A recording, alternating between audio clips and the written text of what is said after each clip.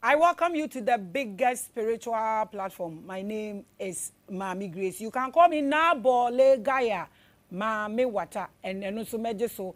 You can also call me Jezebel. You can call me anything you want, and I'm here. I will grab it.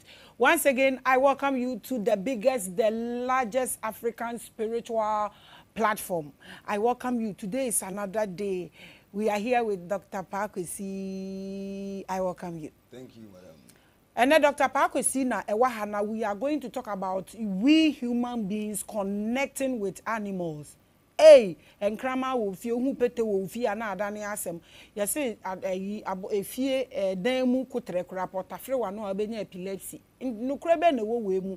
E say ne mwat ne fear na almost say abrofo domboa ene den eno eho asem ne ne ye kwa kwotwetwe. Ebio ma wakwa aba e the bar revelations platform so. Yahwefo a mo na mo ma platform we eye kese mo na mo follow page no mo na mo subscribe na mo ton page no so e de ma wiase ebiom ye ma mo akwaba e de ba the biggest spiritual platform wisdom atakuma or say good evening lovely family members ampa we are the biggest spiritual platform me man krankra bia akwaba Dr. Kwesi in a minute me pese obechia yahwefo no na wama obi akwaba na waka kire mo de ebesi nne Yo, where the Lady can check a sin come in Yankopon, Apostle, Dr. Emeritus, Engineer Joseph, Nakofna, Jayao, Chamunara. At the same time, and there at you for Yashafo, Ubianya Crado. Na Memfamon fa, dear friend, say, a year a hintasama, a war, a moa, Tia Muti Viasi, Nipa, I know Mutia, dear woman, Omohun will be a young.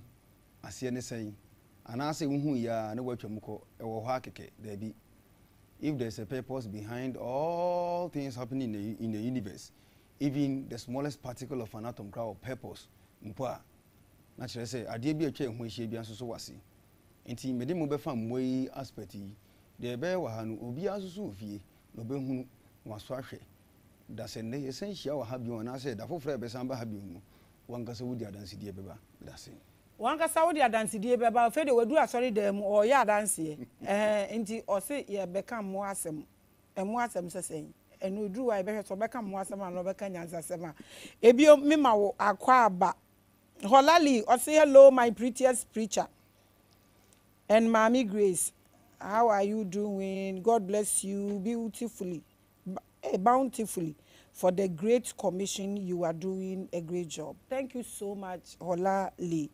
I'm grateful. I Isa Tasinja. Also so good to. Hey, so God take time. I don't know. I welcome you all to the biggest spiritual platform. And thank you for joining us. We appreciate your presence, honestly. Yeni Jehopa. Okay, so doctor, maye hu emwa eni nipa. Ensonsunu ye be na wo yentam. Emwa ye kasa obi ya aboa ni bunfu. Like what is aboa ye den animal? Yo, ye kasa aboa.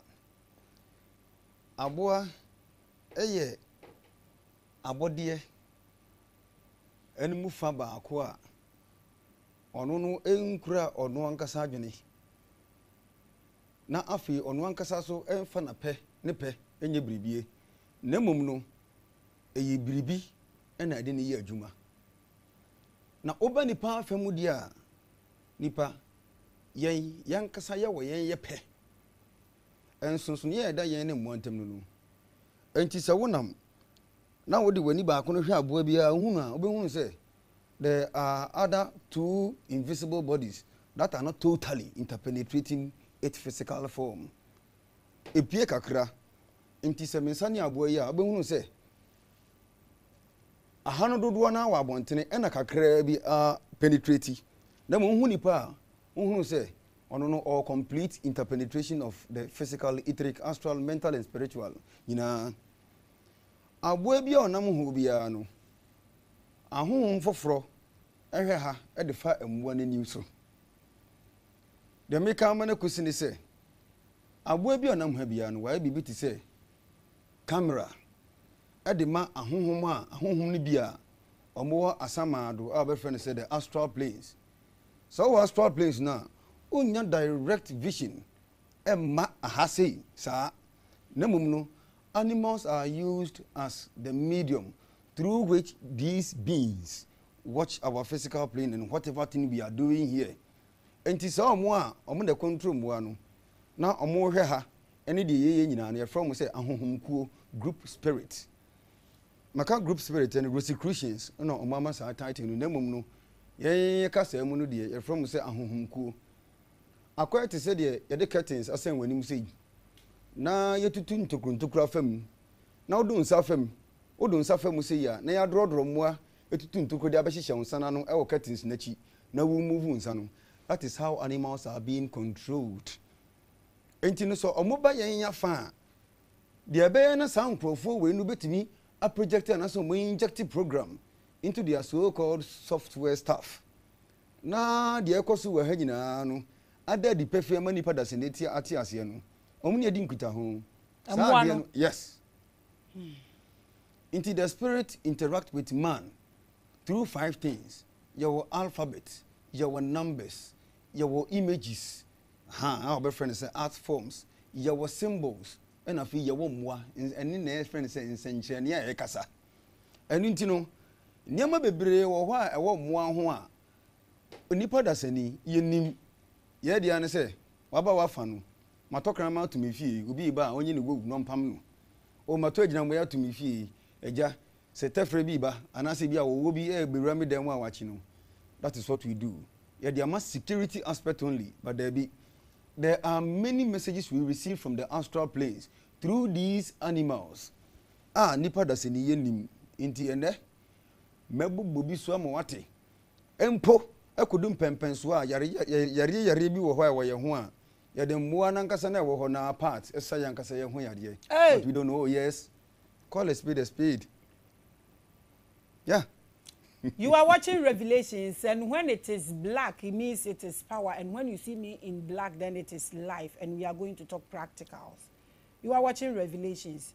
We are the largest, we are the biggest spiritual platform in the world, but we are pure African. Yeah, before, platform on going to be defined at the no, Revelations platforms. Enti moano, nipa, ye nipa. Ene mwa wan mu no mo mo bo wi ase enka wo hwemu pa enka enipa e mo bo chen aboa esan se aboa no no wu on sam ba biu ba wo de me no mienu de ya adwene da ho kane no na ya adwene mu enna ho sei nanso no onipa hwi ase wi ye pepepe in 13,000 BC after the war in the Lemurian age, and I said the age of Libra. Pepe ene nipa bede ne ho nipa ene nyamentem kwan waye eba ne sa no part of human consciousness and part of human life enyamenija use and I say nyamenija control no na dodo na ba bedi ye ho de yenya free will no ene kire se de wankasa obeye bia no wo se enisunsunso ba na wutwa so aba ene friends karma so but aboa no ya there are no karmic repercussions. Or yegu, waka free. Listen ponche no. Oh, well, you need more prisons or nipa ni woni prisons. What you da ho? Inti ukoya, ubetwa swaba, abona koya. Free. Ibi ani wo ma no. Kane na me no mi anu nyina na ye mo amri bia e ba ye no. Saa bra no atwam, ene de ebede ye ho. Nchi ni yen no, ade bia wo beye bia no, ubetwa swaba. Ene na ma yen ho kire yen because we are used as experiment, a laboratory, a prisons, where human species are being tested through time. And you know, mobochi nipa, nemum no, mobochi mwa, nemum no, sawoba, na sawoba ti hana, wababe diamunasi, na sawunya no crenchire no, now the wa bata hu kwa befa so obisi tutu wa na mawafa, men nada, o mabro no, ube free mu.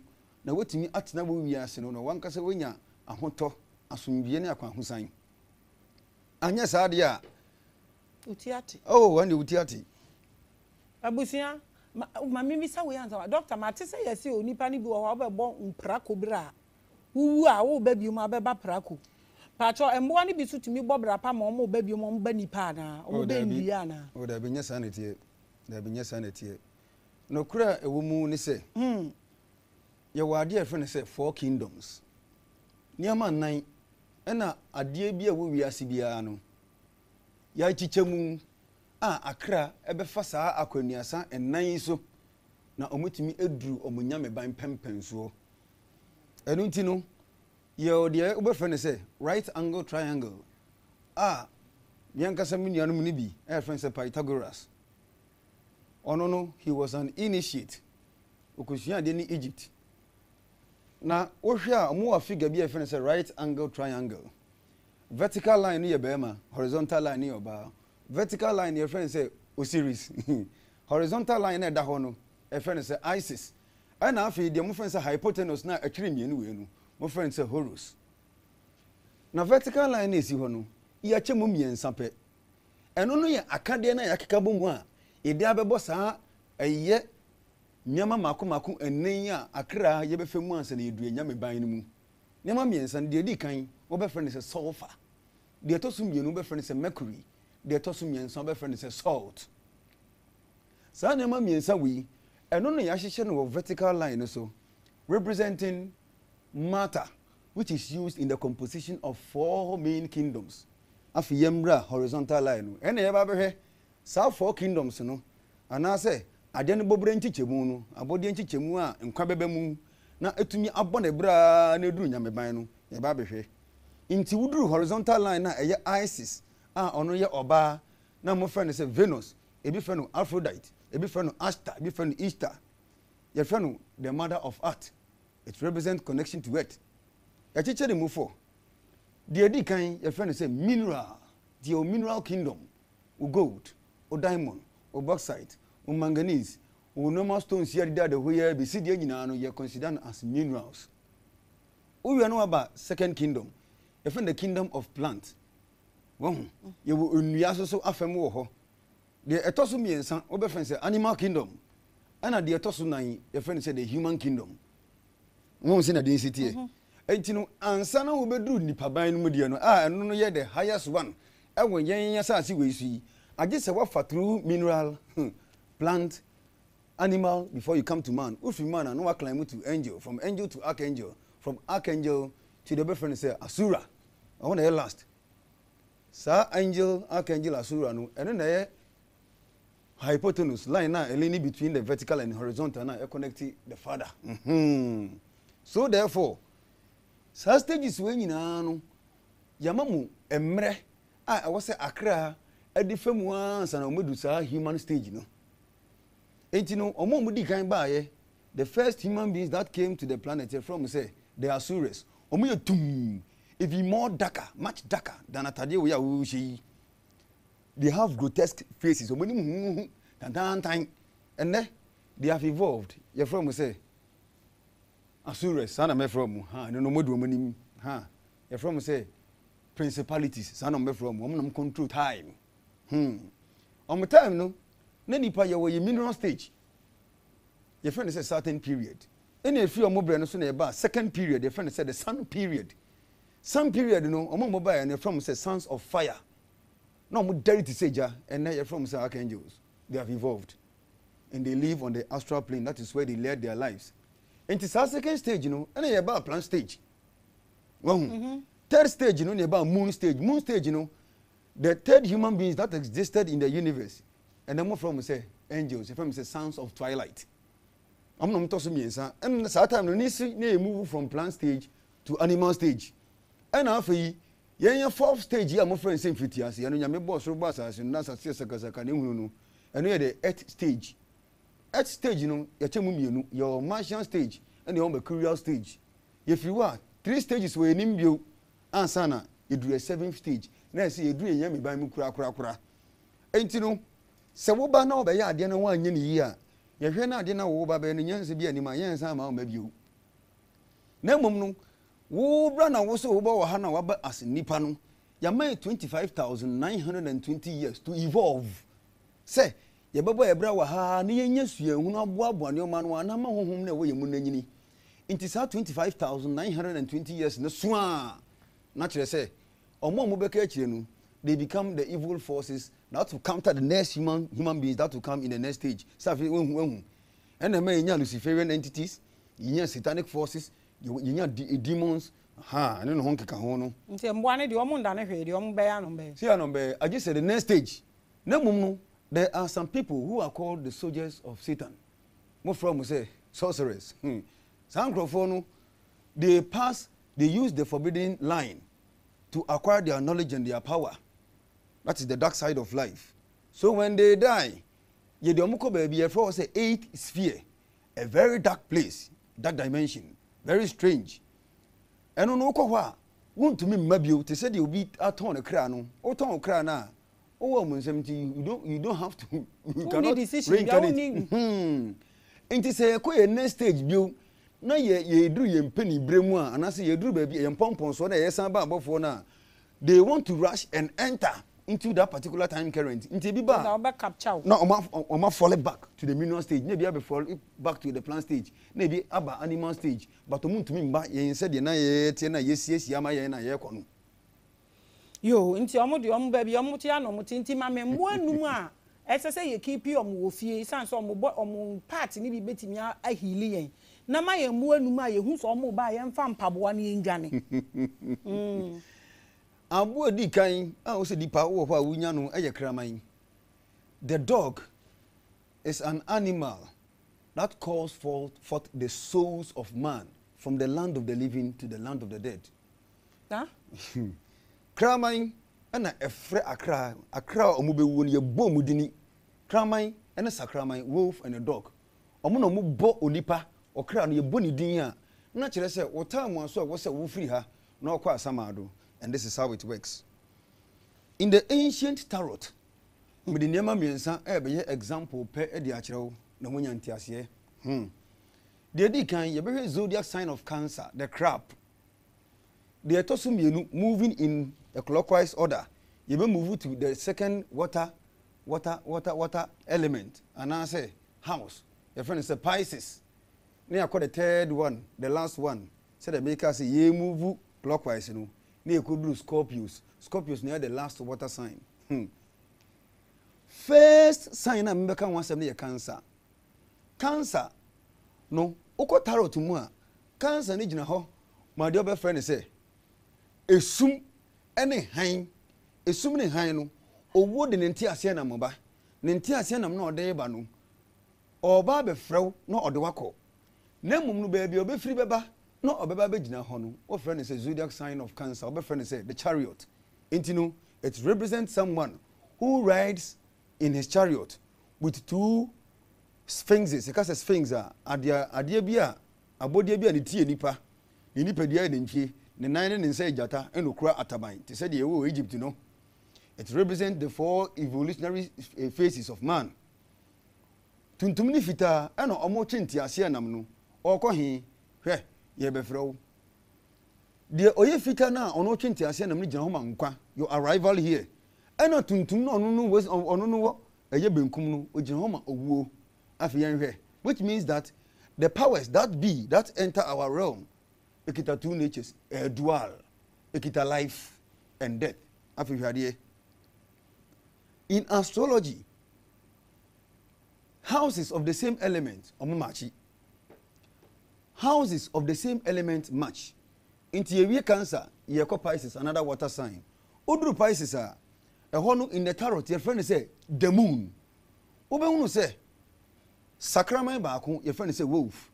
And a cramai Baku, dog. Mieluwe, ejina ho. And omijina abantinti mieluntem, 2 towers. Ube say Osram, edasa, that is moon.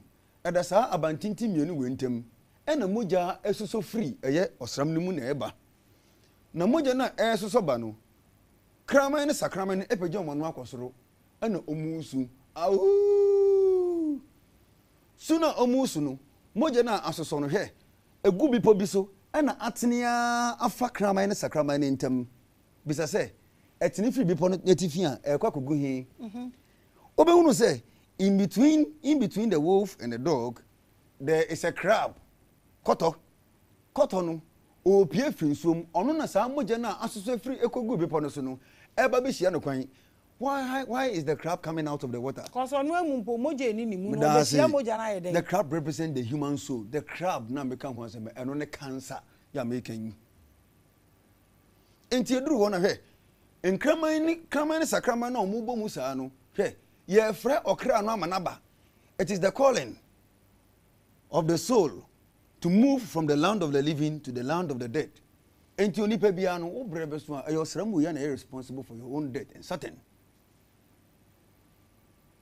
Afi hwe, ye be frɛ wo, ye nko the next water sign. Your friend say Scorpius, your friend say the house of death. So we dey abo di afrɛ wo. Afi na wo ku fi ankasa. Enti hono in the tarot it represents the number 13. Papa bi ohye dade akotade etum. Eno kuta franka e woni nsabenkum. Franka no so esu etuntum. Ena inhwire ye kita abase num, that is 5 petaled flower.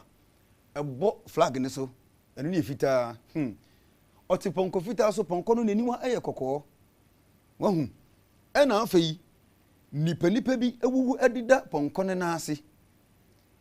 Ponko na nimpe obehunu se papa bi oyodifo o shatade na natade na o hye ne ehyerenti so owia te se de owia epie fi epuoye ewo nachi na eba na ne na ho pe obatan bi ne ba ebutu wa obatan ni nwi ne ba ne de tebi owo mu no enhye dan ensipi ne mom no de omomugu ponko na se woni nyina de nkola wo emma wo mema wo mo wu dida ho. What does this mean? Papa no ti ponko fita no so no ye fa no so owuo Franka tuntum no kita no enye franka saa o ne sekan na odi twitwa no ne sekan na eduru a obreso a otwafo obeba be dow saa sekan no ebre entumi enkuma no ye friend say the fang of Anubis saa sekan no obehunu say yaye saa flower na make say yaye atoso no flower na ayesa no say o join lines 5 lines a ebe draw inverted pentagram. Instrument you see the trust represent say all the kind of so ha na nipa na omawu dida ho no e kire ebre kura sa owuo no obeba be fa no obetwa wato ho a ohu emma mfa so bieu sa biaye no your friend say death, that is endings and beginnings. Enti papa na ono no shatade ayu no ogina ho na o hyen ti say owia no o sanso gira ho ma enkwa life. So, Scorpius, that is representing the number 13 in the tarot, represent the plane of death. And one you know where we are, and that is where you will end. And it also represents another beginning. A beside waba bisi cancer to begin afresh. Into the cycle goes. Yeah, we are na wuchiaso. Enti kraman, se o ho no se ote se kraman anase se kraman eholi anadwa. Woo! Ye frɛ akra ba besia kwasama do. Hey, enti area na yeye saa wo ho no obeti yesi osumasi ewu ha wo.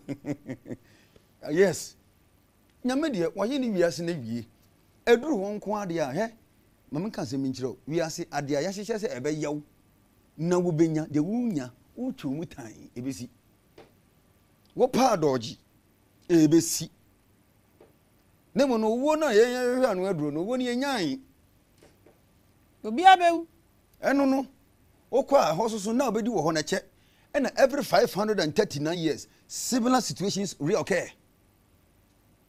Now 539 years now they toto the other friend say 70 dem fan say 100 years emu de wen na wa un say o hode de no asama do de no do so say ha de no ne senti no kraman ya boa bi ani panhia no wani fie na daada no wabɔ yen kaye ne senti no kraman senso ya boa bi a uhunu agyamboa toilet sorry and I say kraman toilet sabi ejira homa overspending.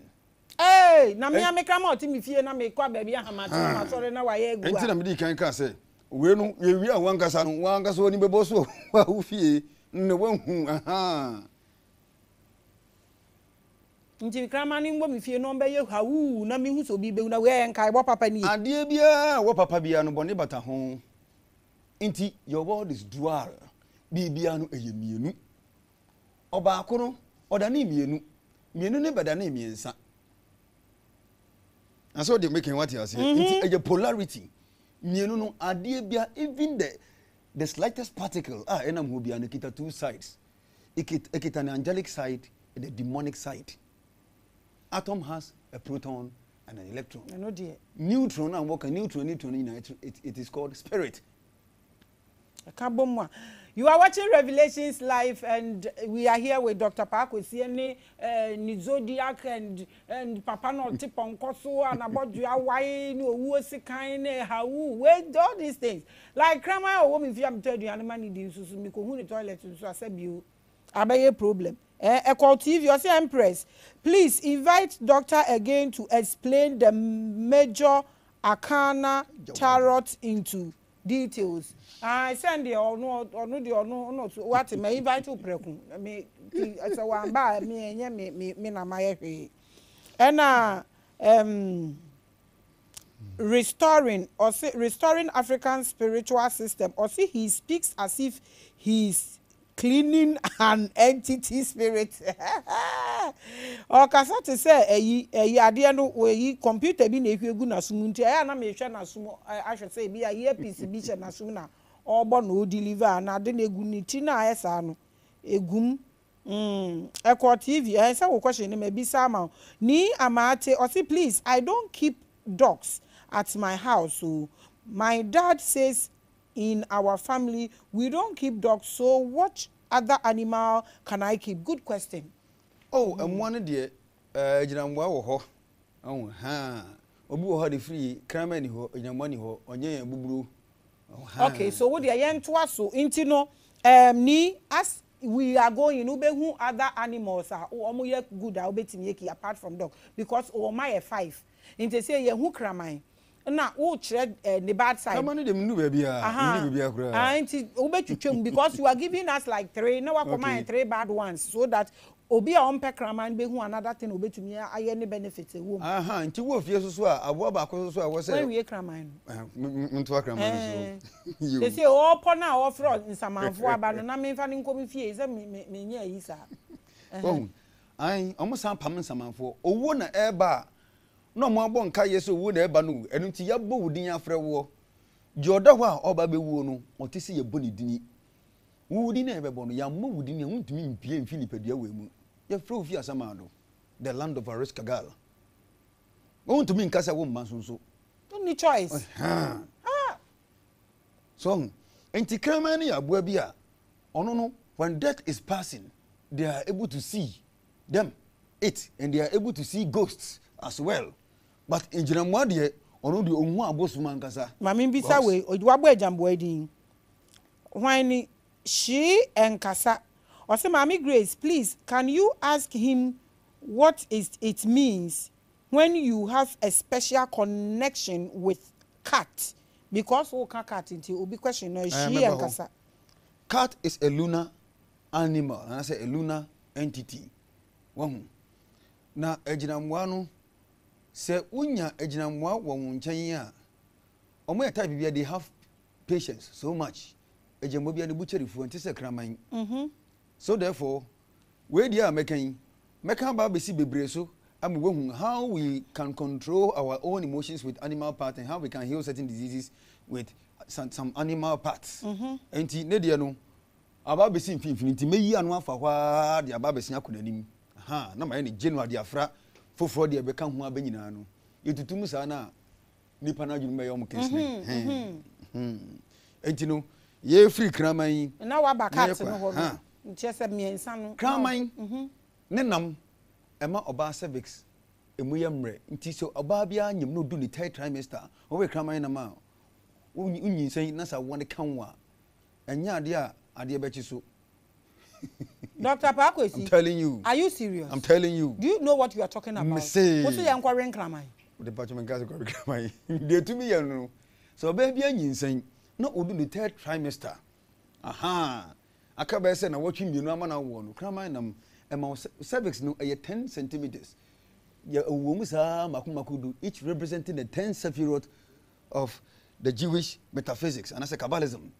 Entino bakubia it represents a pam only a home no for one particular world to the other as above so below. Kraman nam no ema oba na wo de na no yemre enye kraman nam ko abrobeka ho de ya ma me ho adwuma ema obana na wode na no yemre nti okowo a yemfa kan twitawo nti kraman nam de aye no hwe obi bisa question bi o Duke Kwame Dixon we Duke Kwame Dixon Barnabas or say what makes a dog bark at you whenever they see you adenti na kraman hu a na or paw we no eyemienu wankasa kraman oni ni wo fie anasa kraman a wonya na hwe wona mo na opohia wo me gidi say bi a kraman wonya na hwe good you woni pani bi wo na ma na bodamfo di na chi I'm telling you you woni pani bi wo na ma no nyina bon kan nu tifi kan yes but wo so asiesie ho kama wo ye bosu obi wo na mbato ni dire eti ni so headless wow oh what is so crazy yeah Maame Grace me mama bi me kan kura wotie omba me ho mampon Maame so obi ono so hu ade kakra kama ana osi so na ne ba no kura ho si so se ye se na so obi wu a eye na se obusuafo no he omama wu abusuanu nyina obi aba ye ne bi obi aba gine she obi aba bi enam so me de to aso se ye wo akola no se odi nanso ne yatu ne din ofi a abusuafo no mama wu nyina no maba bi nti ya ntu nhye da 7 days na ya de no na use free we chi na obaye wo party a waye papa bi abusua eniama wo ho ya culture ya to atwene nyina na ya spirituality 7 days no mesi nipa na waba no mesi nsem wo ho ya de honi tudi honi ya de tudi nsem wo ho na yeni na ye ka enti doctor kraman no hey ha mesi kraman na wo hu na bi da enum da nyo nkofo wi papa and the rough nkofo wi oh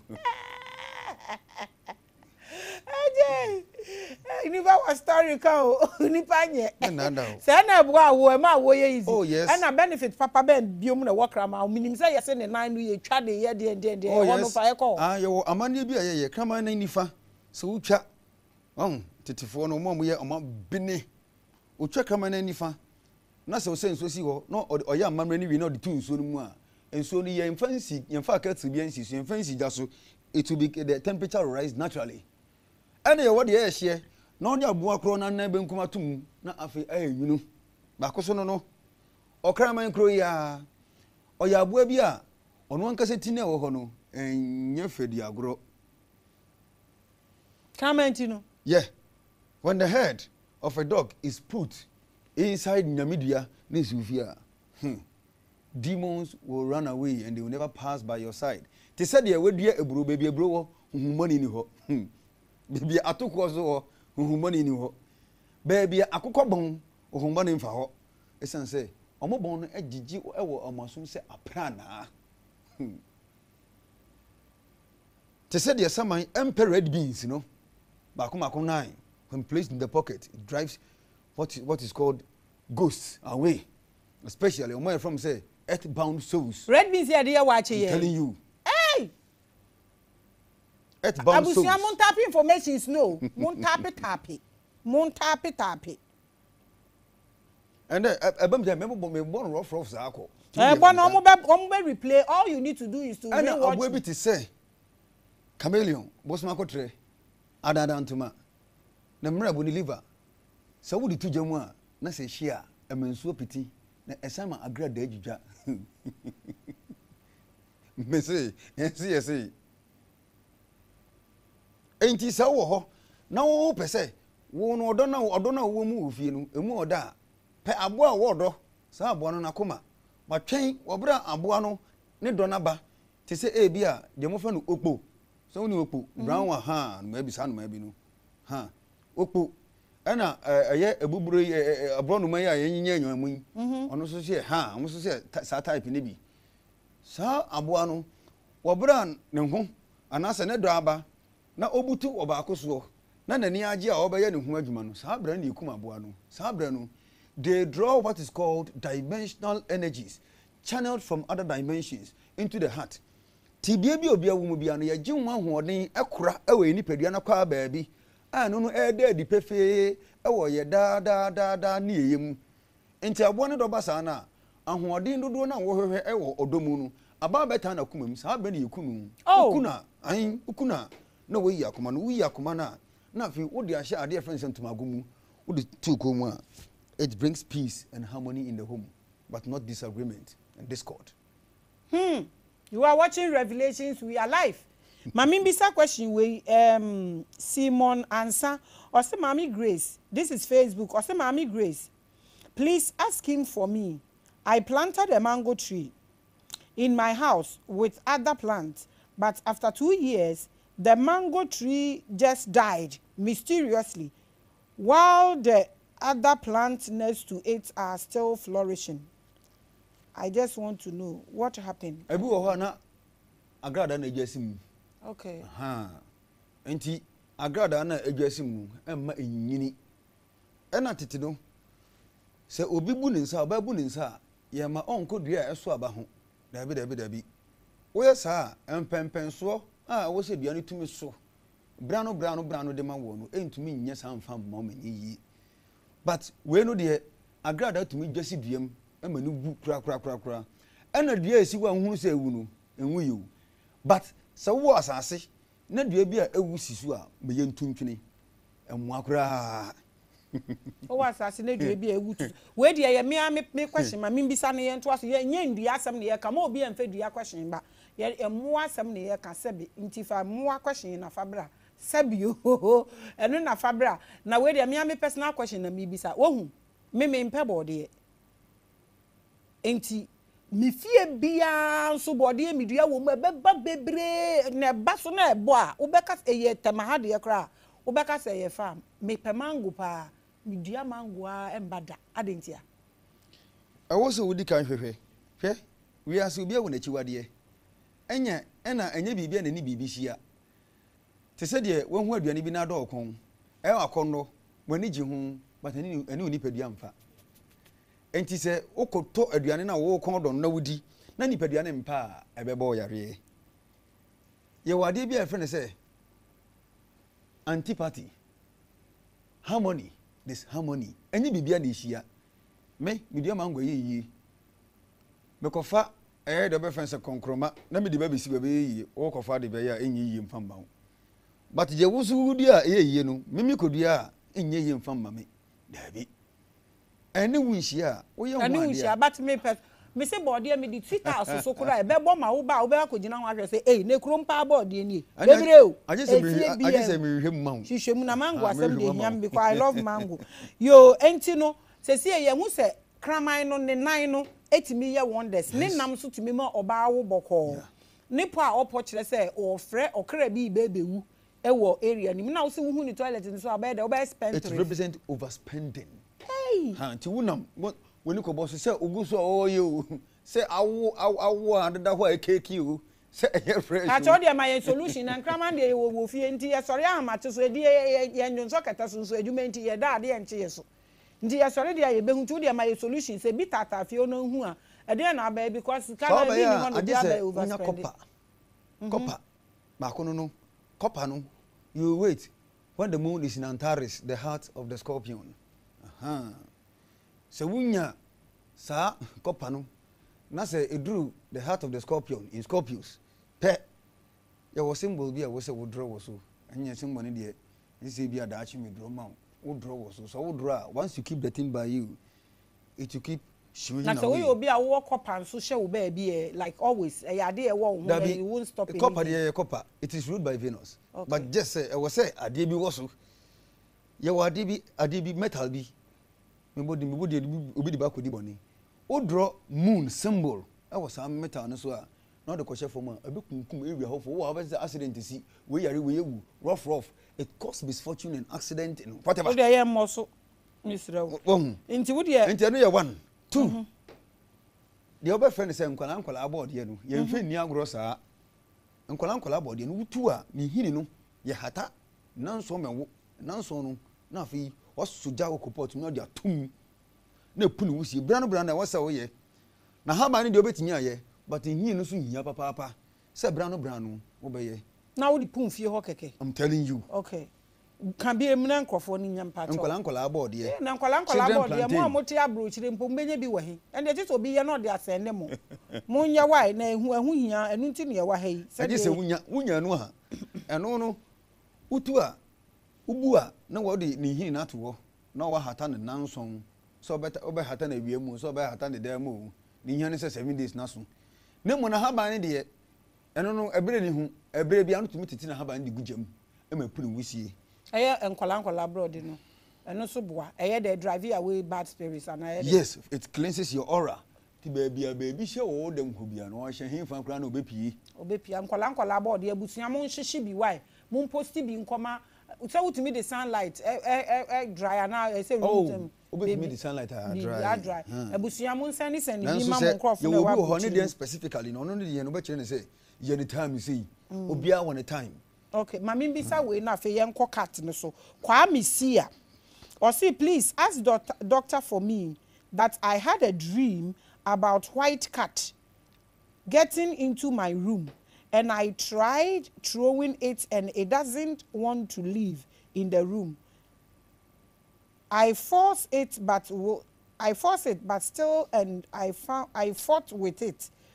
Emi so hu jamwa white woni dai mu e woni dem opamo na kwatu so nyane ye ana nam so me ka kire wo se enye eginamwa na se nye beyifu bi na efiri obusuem na eba wo ne mu ye pese e kire wo se wankasa no o to ade to wankasa wo so no wo de overspending no do so no do white cat se eye ne de ohun ye no in dreams ne de ohun ye no enye white cat bi na e kire ade kro edan wo ne de enku enti no we de no it has to do with somebody who like to buy exorbitant things. Nyoma ne boy dene. Unia fiscal to who? Na da chinti. Oh dofo. Wa chiro ni bebre ne kwa amisi a. Yes it. Sika na abesi. Okay, mami take we ni yenko. Mami esi, osi please ask doctor what it means if you keep seeing snakes in your dream. Most of the time I dream when I was a kid and still see snakes in my dreams. Hey, Maame esi. Owo na unhunu no. E depend wo wankasa unhu aboa no e woda ni mu a atinka wunya e na kire. Obi hu owo na obohu na se kire nko. Obi susu owo hu owo na okoye na wa tu. Obi ho onye na wa tu owo ne nchen e no ni di nkomo.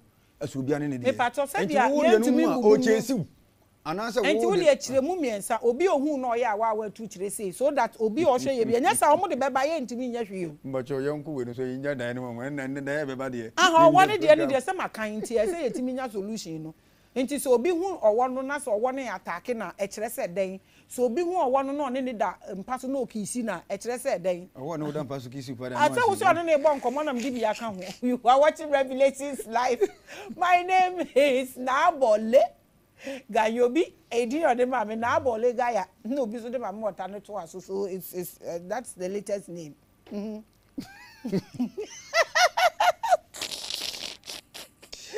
Oh, yanko no kofiteku. No kofiteku. Na se de oka wo re chesi wa. Enye be fo bi na wo buhwem na wo chesi wo. Ye wano no wo ho. Aha. Eno de bo se de obi hunu no, eno ano no. Eno se ye wo ho ade ye wo ho. Na mum no, we no it represent your lower nature, your animal nature. Okay, no two parts. Or the higher mind in the lower mind. We have found noon, we have found anti-noon. We eat the pair, sweedy, we eat a more sweedy. And one casano, how do you keep your money? Adia he has a water, the woo hiano, because of enjoyment, and out. One casano, a guitar no. It is saying I'm talking about the sexual side of life. What's your also? And also, Biba, no be go out of prayer anyway. It talks about materialism, which strives itself to destroy your spiritual side of nature. But the wish here, or no one anywhere how to say you feel comfortable, and represent the higher side of your mind. That your angel is trying to tell you, say, follow the higher path.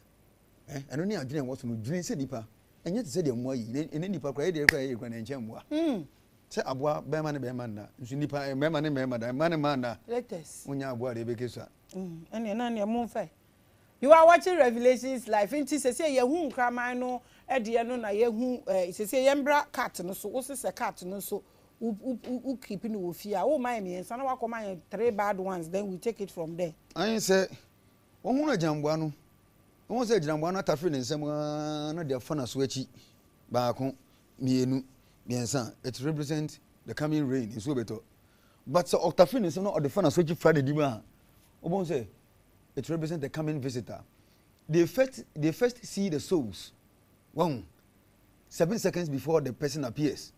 And you know so the suffer anymore, it represents another soul that is approaching you. And you know wankasa wufi, wankasa here, wankasa be. It announces the coming in of a visitor that is coming. They say the bimu can say, "Ona mwana na nsintin tanchichiwa na che say wabra bobe say enya sanete." Ona mwana na nsintin tan power. It represents meeting an old friend, somebody you have met for quite long, you have not met for quite long. So any pan obeshiano. Your extraterrestrial ancestors are trying to contact you. See, all over the planet, they are trying to contact everyone through seeing repetitive numbers and stuff. And you know, see, but a jambani the other side there.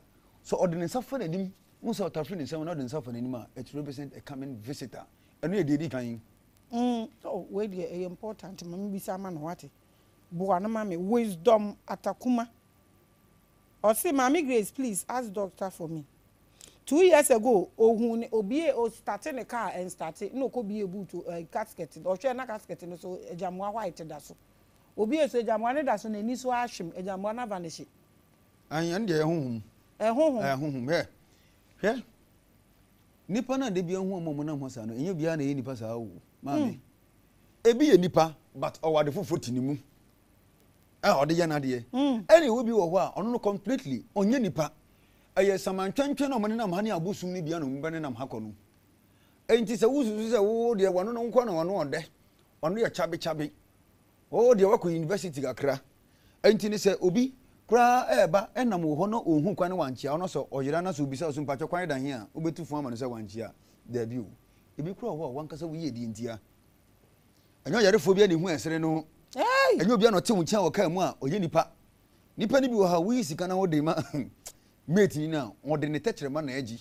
Ebi de ye nan. Mate fo no. But obi atumi abayifo. Ena last be kai no. Enya wa adwene se obi a na so be ya nanim a wedi 50 de kwa nanim amu na ye bayifo. Eno de wo de na wo ahwe na modi susu nsa ani mu movies no. Na mum obi wo ha oye accountant bayifo. Wa dress botai otumi abayifo me ye. Obi atumi ye bibia. Enti nipa na edi akoni aba na nam ho no. Wo sika wo yi wo kotoko ma odman sa jima me no. Ehe ne adeji wo de hunu se de nsa na ye pass on. Ne mun ba ko no de wu hu. Enye obi na ofoka na o de che o se fa de e o se busi. Enye gba bia na iwura ko didie. Hey. Man ka se mi kakra na mabesi so. Na se sori ya so.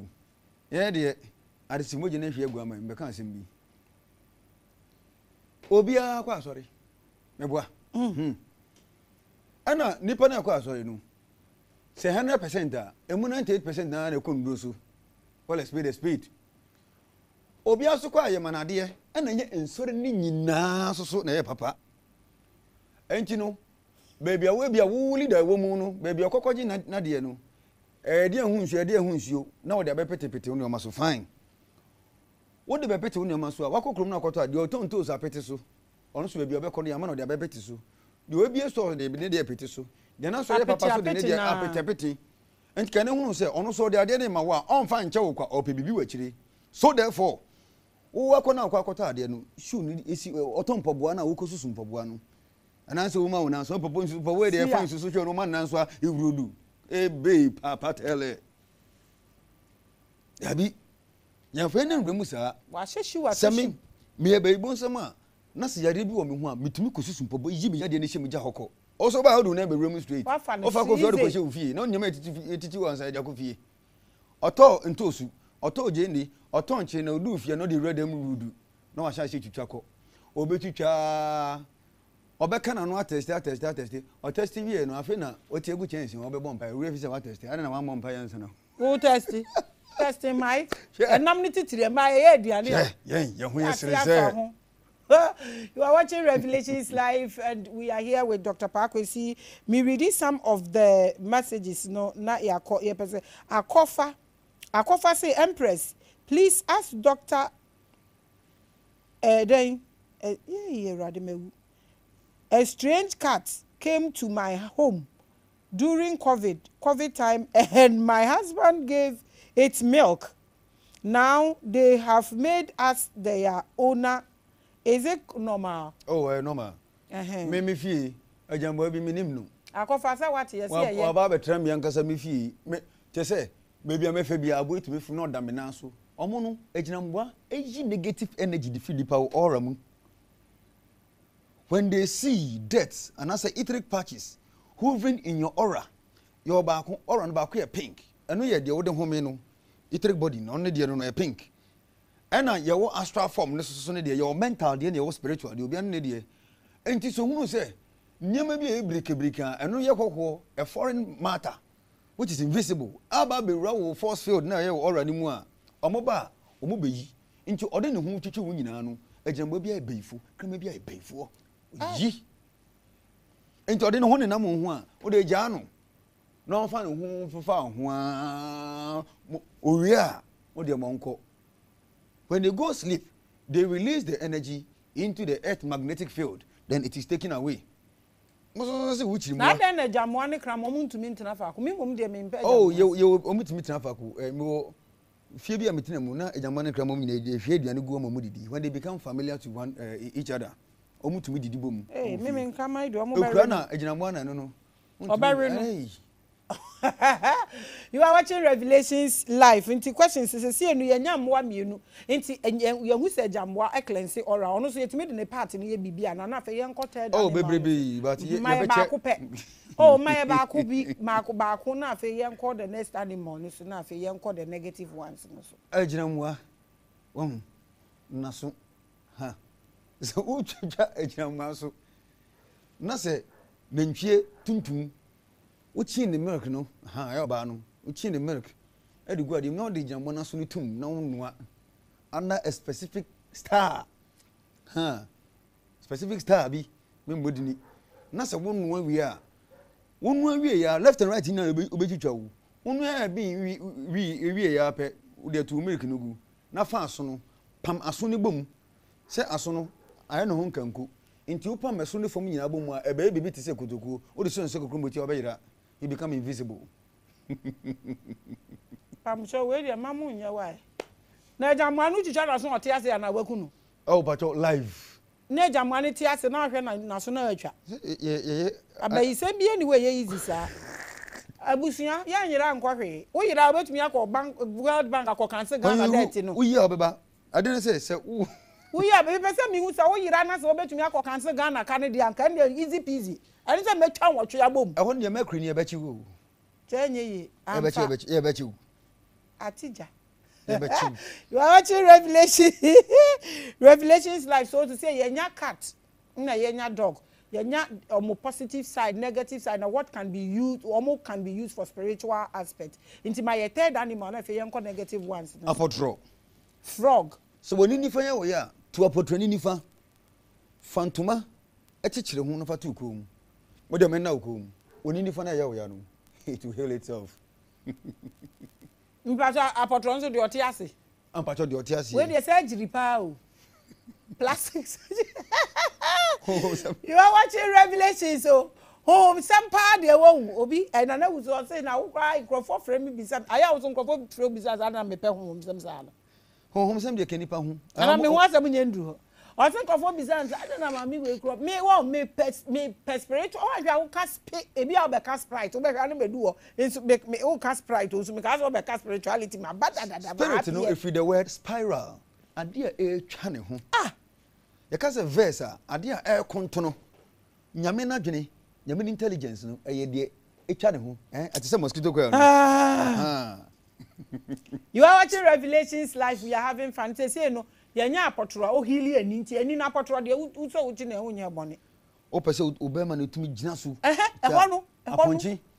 aponchi hu aba no ana se wa hye na de na se na kono aba na o ye pumere no satan de ekunu ukunu sa time no a ahoden da so gine menko twa sa wutwa odi ahoma kekere e de bo wode no ho a hey me nada o yeah power to the people abusia muntwitwe na mo so ambobo ho muntwitwa ambobo ho ne wiase ya se wona wo hye obi aponche na wakochi no se he ba ku ne echi wa ebebo hey na doctor ade enti se bebo na se wokota aponche na ene o fa 1 year salary kwa for kwotara twitwa wo twa bobo you are watching Revelations live abusia se sa de mo amunim se hiam ewudia wewu utiate enti mesra mbacho ewu kojo tokura no de bo ho ebenyame ewu kojo why are you laughing wako di oba bi bia na wabo bia na ewudia na sorry o me pato ma ye no ho aduru ajokoba ko pa chawo ajokoba ti so ko pa na be na hu bia wadi wo yo nkrofo bi wo ho so ode ye wa homa bi o twa homa no odi susu efun be makoti na wo da na no I'm telling you no odi be susu koti a entumi ye adwuma bi hey na ko hufunu no wo he no de ahoma na ko susu ne de ana de ba ma machire man ebi mo ye determine o e man munya sa apo we munya sa apo we nyama nkofo e voodoo ni nyama nkofo ye wakile no ha de odi fa ha nya adwuma sa da bi ha de mfa ha oboa so ye de nya amfanfa so you are watching Revelation. I'm enjoying nti aponche ne de no omutwa no mo de bo ho a men na da o obetimi dia to komu so obetimi dia to ko na se nam no boyi ato abonte se na bo abo kondon fa shi aka bi mu kakra abusua kotom ponche ne 3 utwa na de mienu de ba ko ba na atechere na de ba ko asen kom God the Son, God the Father, God 3-1 niama ho she men na da won say spirituality edosun e broad edosun esotericism man say edosun yewo de eno no yeba ni yogic aspect yoga yewo astrological defense mathematical philosophy eno so de wo ho ena yewo de eno no it deals with angels and demons and stuff eno so eno theological philosophy eno so de nko ena afi yewo the natural one ya make say what is in nature living nature won would we fra we abenya we would we fra we abenya we my friend said the natural chemistry You are watching Revelations. Mami read we ni enkwe. Kwame Prince. Hey, Prince Boahin. What does it mean if you see angel? We are not doing numbers today. Kwame, this one there. No, today we are talking almost what the no top punch na fa bo ho. Ebi wo kwa etimi ye ma na ye kese like fine. Oh yes.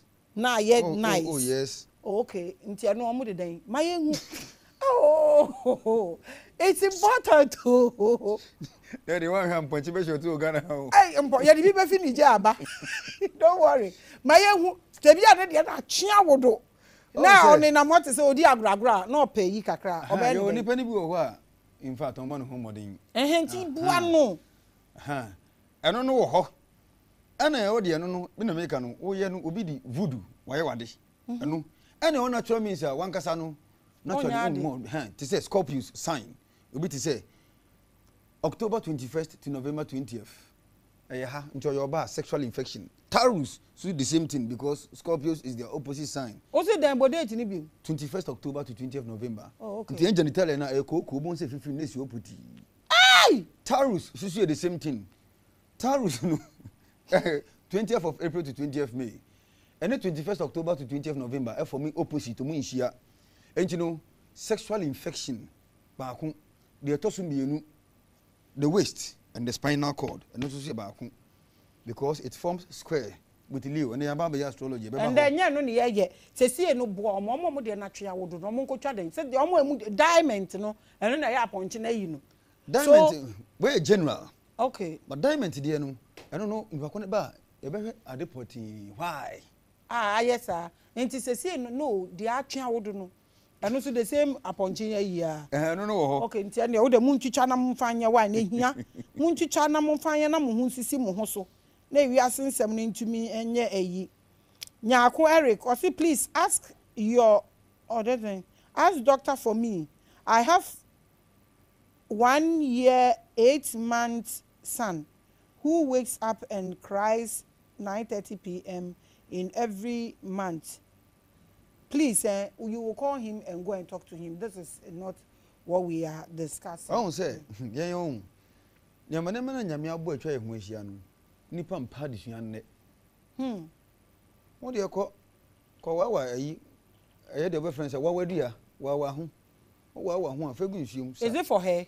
Okay. Wawa, no, dear good shoe, Messi. Nyakwari, what? Now, fee. Abo Modian say, what the big Jaracolano? I want a crada. So, Nyakum Pacho can be Nyakwari. This is for you, Pacho. My son should be to Becca.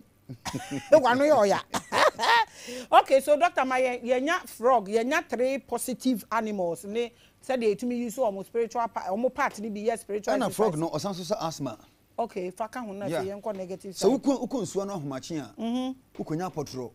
And you told you, frog. You told you, no fear, Uganda Numzano. Any old frog, no maha. Sapotrono, or couldn't swallow Homachi. Naso could be a watching a mian and few baby. Now, what asthma no bind to you go upon a numsi poo. Najan, Nonco, asthma Beco. What do you call a chain or what watch your portrait? Once it opens its mouth, you spit into the mouth of that particular frog asthma, and you leave it go away. Into no moon shut away, dear say, I think forest 1 man to crack or simple, easy peasy. Now I can say if you or something, Dr. Yanko, negative animals, no so almost so. I will be a negative and positive. Janet, it's a negative. You have positive. You will be a movie. Auntie my entry, said you want my fear the 3 into the my any by your pedia benya and no so benya 3 Vim, per se, Nyakudru, magnanimity. That is boldness, self-confidence, hunter and complacency. Well, Akukuya, Senubufuno, a fighter, Chino, Kilam, Nitino. Akuko. I Nitino. Akuko Bema. Okay. The Bufuna or my bomb, Temno Mokono, Kuna, no Chaditino, and Nasa Nakuma and Wetu. Then so the Adiachi are now they are too cool. Who's ready at that? For how many days? When now once it is with you, it works. And I said, Bepro, a bear way. It keeps going. I said, what you wadiem? I say, from my cry, Hatameche. Once it is there, it keeps going. Okay. Into wow, buy or yet, who want to soon be I know what Bob no fear. Ucha, Koya, same Omo Kuna, Omenia Breno, no work, no watching Akuma now. The Anitini's way. And it is to see a Dumasa. What about Tunico? One young woman, much of I don't know. Nenchie, and then we are boss Nenchie. When you have eye problem, Penenchie, the bonuma, that is the bell of a cow. Nafi pie, the bonman fegunsium into a cuckoo normal size year. Oh, wow, I'm feeling in so man, oh, pine the bonman guma. I have found when you man upon you, eh? Astigmatism, oh, ete, oh. Cabium. The bile of a cow. Nanchie bonuma. O pay the gunsum. O pay the guma. Use it to wash your face. Huh? On a penny and you man a penny. We didn't remember huh? When you know. Now I swear we see Basabasano. Now say I'm Rebona when in I say. I don't know the bunch of Habanchi and answer for phone. And I'll be any day. I don't know. Mfufono wouldn't so good so I know what posa. No the good handkerchief.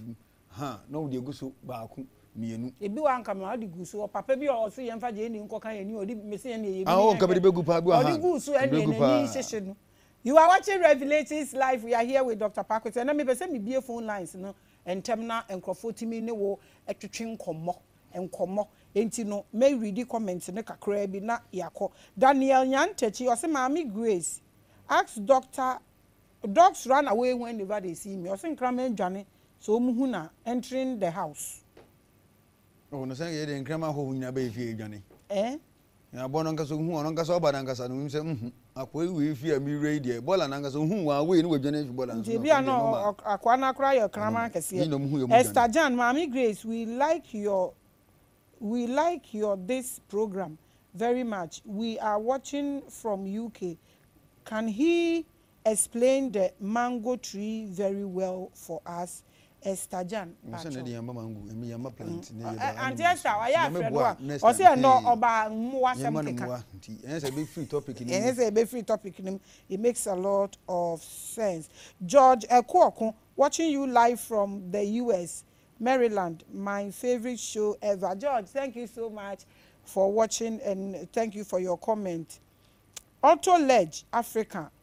Maame Grace, tell doctor, funny enough, everything this man is saying, we have best taught in Quran how to prevent the calamities. Cat means a lot in Islam compared to dogs. Obi comments, great comments. Nam ka say, nyama wo mu na edosun ba entumi nka ni nyina. Kama de mendu ba bia, ejinamo de mendu ba bi. De obi a de me bosu bia no eye wano. Na ebe bibiri na obehu. Na mo se ba konkon de na ye ka ho asem na nko a na wahu se. Na ye be ye tiati. Susanna Graham also much love to Dr. Kwesi and Maame Grace. We love you, Auntie Susanna. Okay, so you are watching live. Nana B, watching you live from Peng. Thank you so much. Okay, so doctor, say no negative emwa no so ehọ na ye kwi.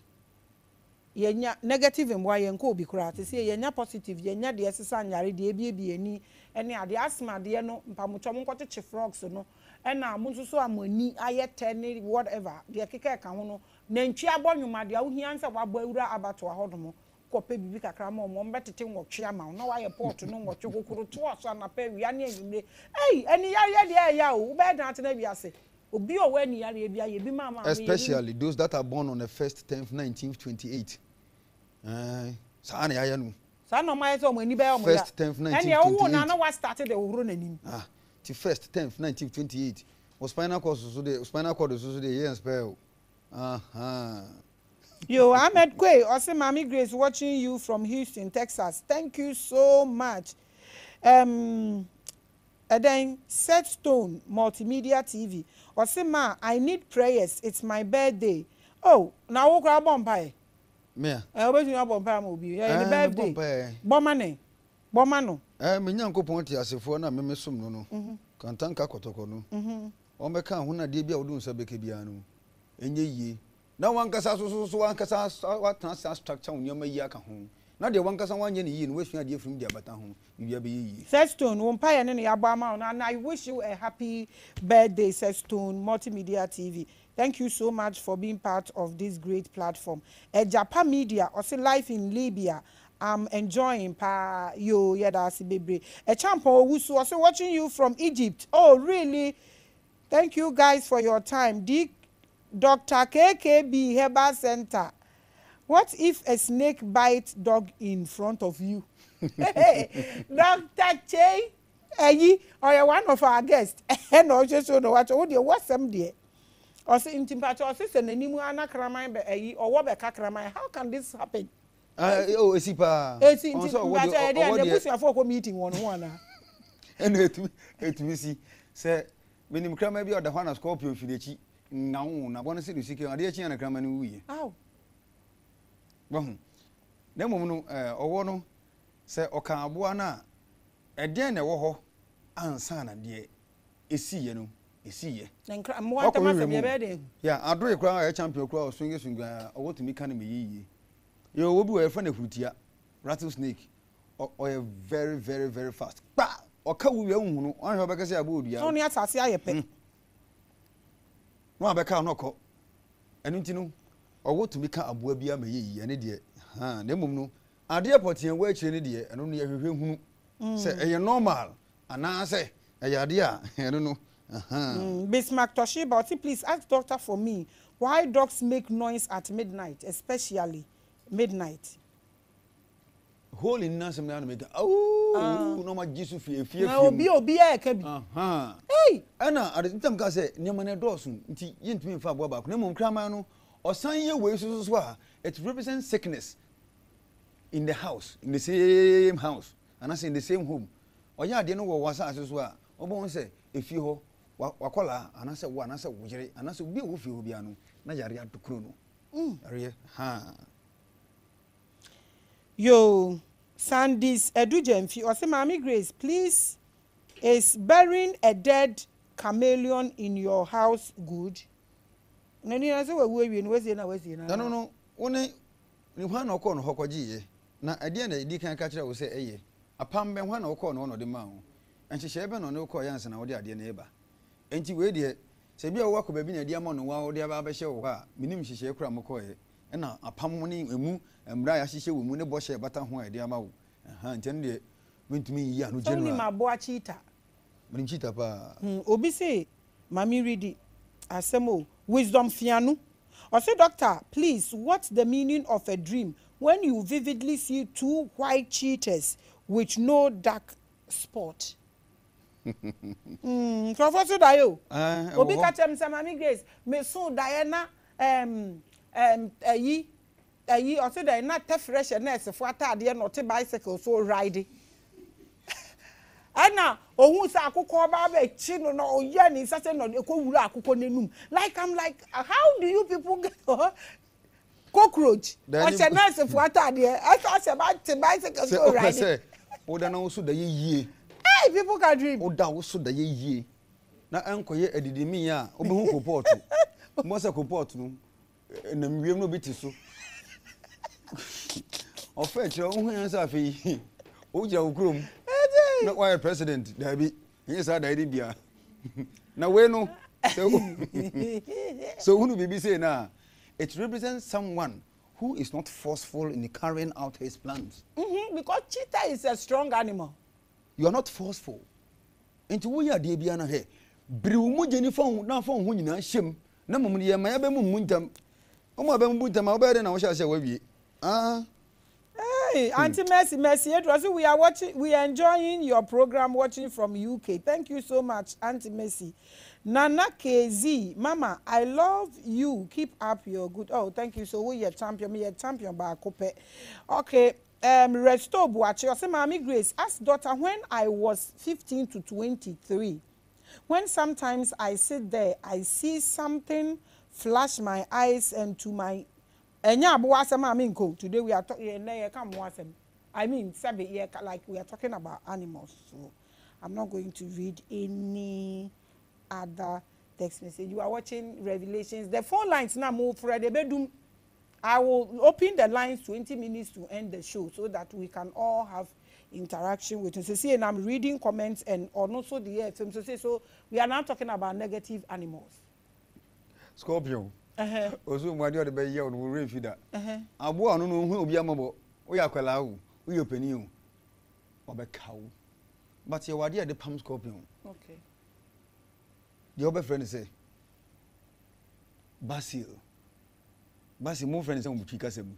Anu bo mo friend say. Inimu. Oh. Onim Basil. Ni chidi ni na ide amami. Akoko mesa. Parsley. Am panchimpe. Na nyanya nkyere so mpe enti wo yefu na mpesa ponche beba ho a aye dua saa we no twetwa we no hu hia aponche nwrem. Doctor, tell us about cockroaches. Young come what? Sa cockroaches. Kakalika. China for area no. Whichever way. What are their meanings? Because I don't like them because omo pe man home and they toilet many ha. Yeah. I don't know. Ayo bia kono owi. Omo ho de menyin this omo that dwelling place.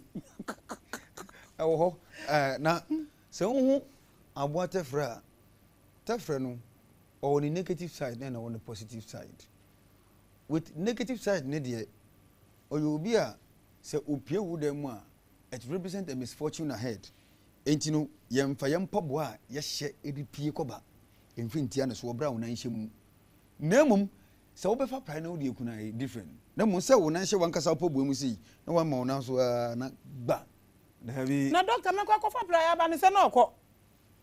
Na wankasa so be almost the baby amu ho na wo dan nankasa wo keep mu senti na mo ho baby. Oh doctor, these cockroaches me see me hu me ni see me hu cockroach bi a me ko madam fu o hall aye ti na madam fu wa ye bon ko cockroach be dey and I say hello no try any color. And money be you. On very hey. Omo de omo man say wo da omo ba ba ne na mo hu no ko. Ha, no mo no hu abo we ya. Midnight no hu na it represent misfortune.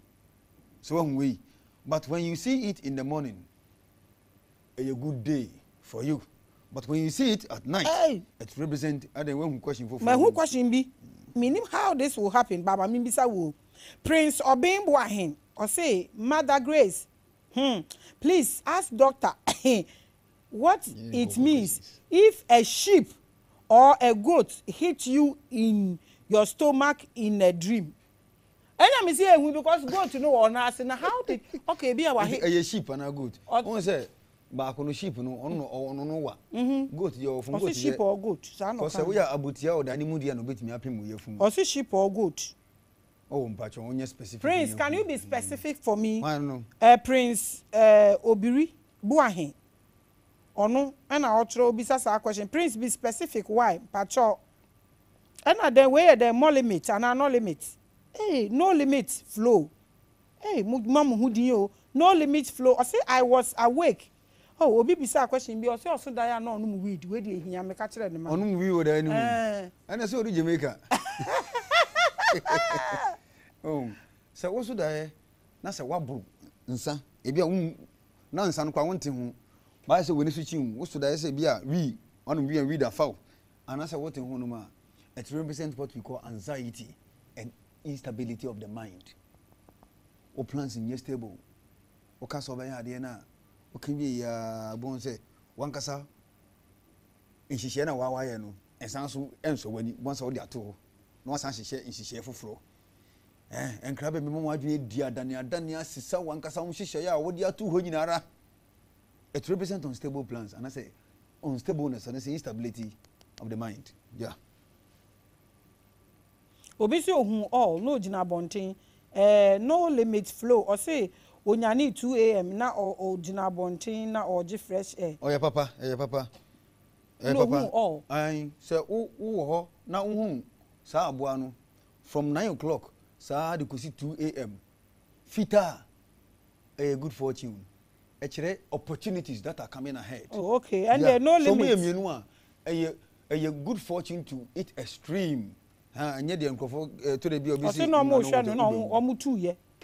Asa boni bi anto no. Nti o say no limit and no limit na na ya be endorse ama no why. Patrick Bequin, or say watching you live from Mountain West, Colorado. Nice show. Thank you. Sandys Edujem Maame Grace, please.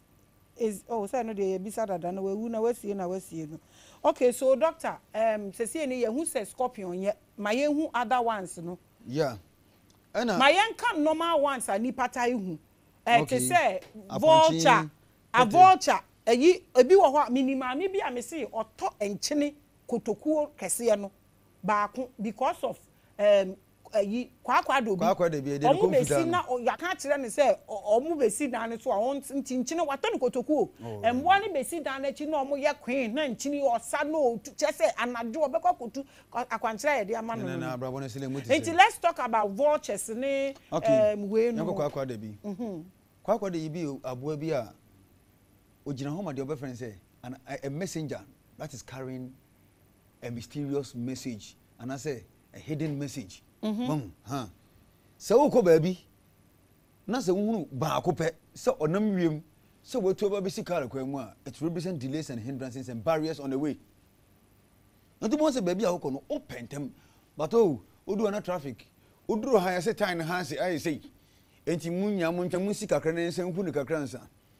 Udru ha afekwa na okotrem ni nipa afi ne yepai it represent delays and hindrances along the path where you are going. Afi se wo fie na wo se kwakwa da bi da ba besi bibi ti se udua eso anase wo dan so no osu a it represent a common visitor. Eno nkire se obi ba be wu fie ho na sanka airport mu ni ade nkan grofo wu sansa wo kwakwa da bi de ye fa ne kwa nka wo bom ho nyina asa. Yabi enti no se wo hunu ba ko for example ti se de wo kwa Usiano na it represent delays and hindrances. Hey, doctor, Pacho, where do you no mama question where do you no yedi. Rebecca Nobia, Maame Grace, you are doing a great job. Thank you so much, my dear. A question in here. Hey, edini yede. Metro Mecca rider no because the other one I don't know how a tiso rider and I said Maame Grace, I usually dream running like an animal on foot and hands. People do had this dream. Oh yes. Now and now you know Janet is a boy. What does it mean? And we are bayful. Oh. But also nyan. Oh, it's true. Obi a be yi bia no kwa ye mfa di person ko. Rider. Ye obi a wona boa wo. Obi a wona de odane. A okro. Bibi sa no. Emu na bonfia se nye papa. Eye. Ne mom no wo so wutumi nyane. Also wo hwe akire. Obi wo ha ne de no bon se otu. Your uncrophobia, they are able to control their own dreams. They are able to change dreams. They will be surfing or hanompa or to meet Daneda in a different realm. And that's a different scene. I know a person so obeying to say immediately, ha. Well, into Unusana. Canena, you hear the Antias here. You him say, a dear chinkra, you be a babu. There be antis. Rider, and the audio contact and why now I don't hear the one car Boakunanka, Michelle, Mecho be that way. Dr. Kwesi, let's talk about Abwadi Susana. Visitors are coming. Yes. Is there anything bad about Kwakwadobi? Oh yes. So unam no 7. A joma uwu death. Omu bom 7. A loved one is going to die. No, depending on which time obehu say so no, and a say a loved one, a Maame, oh papa, Wumia. Closer ones. What downful. Oh auntie, oh offer. Ain't you know, say, Adiano, Bibi to say, Ebia 9 p.m. Anaju. And I say, be 9 a.m. Anapa. It represents a distant relative. Obia, onu onye, pe, to say, Bia, Unia, oh Maame, and I saw papa. Them representing a distant relative or auntie. And I say, young kind of Kwesi. Young kind of Kwesi. Mami bisa we ni enko Facebook sunko read kakra. Mighty Pilato. Or say I always see frog inside my room. I don't understand. I don't. Pacho ya no why? It's for you. It's not for me. Wait. So it represents somebody who has too much compassion. Too much compassion, and in giving. Now, so you are stubborn by nature. Sana pesa chirawo. Oh, we dey need dey mo. So this of ade we no pesa o ya. Ade bi no oba pesa na bi. Onu dey no dey odo na na komesisi no. En no pe. So therefore, mind your spending. Esan say ade wu hia kra no. No akwa akoto. Nti na go dey frog aba inside. Hey, papa we ask me serious. Mr. O.E. Osi Maame Grace. Please ask doctor if he can give me a solution to have a dream. When I sleep, I don't dream when I sleep. One day oh. Pacho de chiro obi nim say lipa be bro mu ntumi so die. Another complaint and for ye pa pacho we there. For my sake, give them free remedy ba akope. For my sake, it's me. To give them free remedy ba akope. A lot of people cannot dream. Why? Answer na mema remedy no. Maame Grace. In fact, and in Niani Abano, I pacha. I say, and she I no. I say, and money per diano coin. Emma ain't to me, whom no woman who ain't to me yet, you might say, you would yet, ain't dinner, in Yanko Pono, and I say, Minyanko Pono, organic foods, whom they will, Kunako yebi, dear Dianepa. Mrs. Minko yebi, no mean dear Dianepapa. Na bre we ye dui se no ahoden a awo ye wiase ne bebia asase ne pege ekwakoduru no ensakire ye be wiase ane santi mugire wo ho musa be ka wo de nti no ndi aduane pa na mebwa kono mahaban we na abeso owi a wo de aduane bi a ye modini ne nko se wo si obi adwuma eno na obesan kwa akodi na de nye ento beka se de ma se no na nye adwuma wo de hwe aduane obi nya bi nso no Kwesi ka junior oso no so waso da na abro so akire sen also onya countless dreams when I sleep, but immediately Debbie Maame kind also Maame Grace, I always have countless dreams when I sleep, but immediately I wake up I forget everything, not even a sin umpo. Please, can you help me with any remedy to remember my dreams? Kona kope ani. Okay. Garlic. Akakaduro. Ene prekese. Enti no, unya ani no 1 bottle and also be a half bottle. Na fi garlic, prekese, ena kekedu no obobo kekedu no so kakra obobo garlic no so kakra na prekese ndi omobo so wanu ni nyina wo chance im kama na se okuku ma uwia no wahwie sa nsuo ni nyina no na odi egu oni nimu na waka afra anapa atreba akon anyimre atreba akon anapa Dr. Kwesi sa question me come in bisa o ba nipa no wa tra brobe 3000 nti me srew wo de yi anoma me wai obi si opese na ayi no eye tintin te se ponko de remedy wo de mpacho yi anoma me ye wona draw ho agi se ye ma ho agi se mo ye ma no na obi ka se Dr. Kwesi akoye draw fu we ba ni pala oh pa ye de ye ma wa ye adwuma emusu ye de na nya de ye kese ntumi nya hwe no oh yes so wa wo so wo pe ayi no ye se bra no mo ya ma wa da horse ye bebre wo na ne horse wi a ene na due na o de be den o de ko so satimba na ade na ye ne kese so na kire na de etumi ye wo ka kire mo tell them oh ade no wonya ade a wonya ade wabon finish we bia ne sem nye odia ne sem nye enu an se ho keke ene na manim bia no num kwae ni paduam ena stress ni padua na nkasa no ye ma ne okay mami mesese ma ba Facebook mi bisa me ensa na fe ye bie phone lines no e de atum Adoba Kwesi Simon or say ask doctor the best books to read for astrology, not the fake Western astrology. Books. Me da je media no me media na me na me made books no me nkasa me enti no betimi ama mo books dem ti am ye bia me nkasa media anya from anyone. Okay, but do you have books you can give them? Have you made any put any books together? Oh, me go so.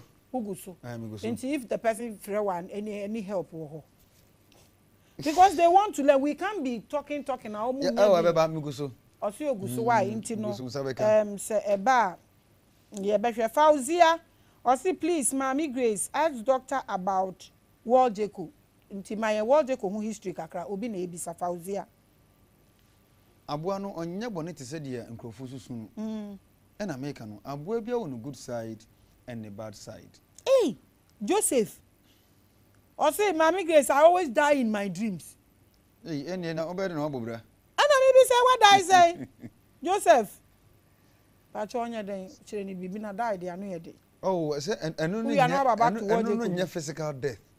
Eh but say sunsun so wo ho. Wo ho but we dey anu room time bia be so da na wawu na nkrofo etu adane mo anu mu dwane no wawu da bi enye no masa na so bi ho be so da na obi ewu no wase nyane wo da ni mu obi ho be so da na ya de da obi enye dai papa enti wo de wonim kakari adwe oso wonim kakari adwe na wonim ne brofu kakari adwe we mo aya mo nso da anti brofu ana kakari se mo kan sen mo fan toothache pam candle yero okowe na ya no botanical name titinti da bi o yen ye de ne se natie ye kasa ni enti ye de ne yidi hu na se de ne di ntie no ne hu na mase wote kakari adwena na the phone ni pedua no keke just like that and leave it to yeah say me tumi nya obi a obetumi abobo English name no enti mpacho de wo kakari adwene play ha na twa just play a here na record na fa bi se bi sanko ya ngwa da wo fra beba no ba me di we ni na beba ne di go so that the better from is very very important why me free enti na man fa bi amba ai me pacho pa anti Joseph mpacho ko hwe kakari adwe twa ho no na eyi na yan hwa why Maame Grace please ask him I dream of my sis yeah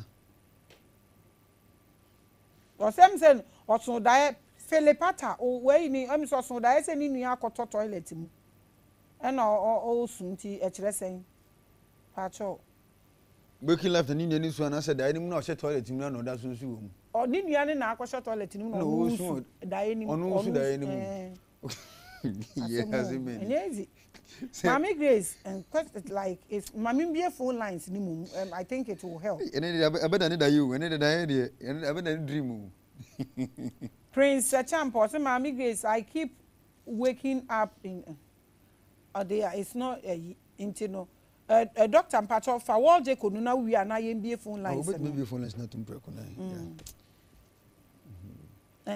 What je kunu na wo kana ye what get kunu e fiura anya no ne see dan so say no ye fiura. How bad is that animal, honestly? Oh, on the bad side, when you see it from the winning gibbles, obra or some esa, every the full moon esa sa Jacob see 28, 29. Ha, I call a dark period no. It represents misfortune. There be and on papa. But no, during the waxing crescent, obra or some especially full moon, it represents profit. Well, and I say proceeds from business. It's also drama, new hopes and new dreams. The audience when they suffer for us obey, but sir, and I'm on a wood to obey.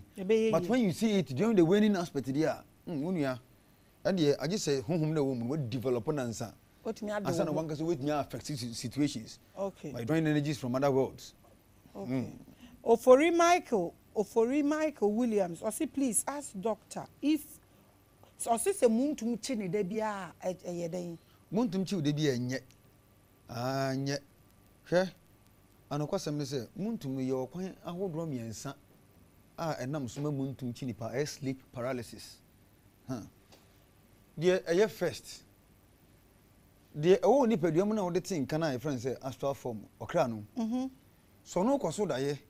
Na se oba obra ni pediano ono so na ema o nerves ni adwuma oba na obehemu a o nerves ni ntumi nya adwuma at once. I was say astral current na wakobo abo no de behye ni pediano no olodudima enye wo nerves no. Na electrical impulses e fire e wo nerves no so ansana wetumi ade wo hu na wetumi aye movement.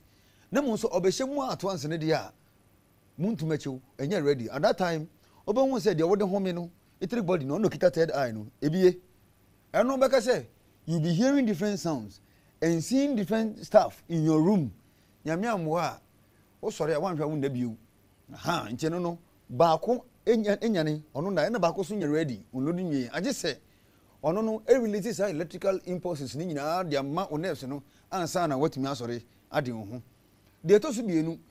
Se susum bi ba betwem mu a susum ne sasa etumi ma muntum chiw wo so ye honhom bi so oye even one kase obusu ni kro wagu na so ba wonchen saman na omban ti se de maban wi ne mu no obegina bebi ti se dan kona na wa hwe kakra oban wa they draw a lot of energy from your aura, so therefore apart from saman no se honhom fufuru bi atwem mu a ne sasa no ana se ne ho ahode no honhom papa na honhom bone honhom papa otwem mu a wo se chiw ha ana de etoso miensa de eno no eye spiritual marriage muntu mine chiwa obesulutu no akọ ha abon so obi butu so ntumi nka ho oni beba ho no obedi akọ yey we de anya impossible edu ho aduro my solution na sa de we de free sa de anu be den enchine ya wudi ya grew boba no uyi enitete ba akọ bienu miensa na o de hye usumi ase ana so de hye kutuku no wada Would bet to me the robe match now Sumiasa Kwanani go. Oh, Sumiasa dear. Says Sumiasa no, obi bet me the cat across to Sumias no de atoso. So you can actually tie it and put it there. Okay, so mpacho mo fan show na mun to me dear enye yo. To me nkasa to me ehwe na oda ho. Na e kwaso. Na wani sisu. Na wo hwe. Also so better eye. Ene wani na nya efra kra.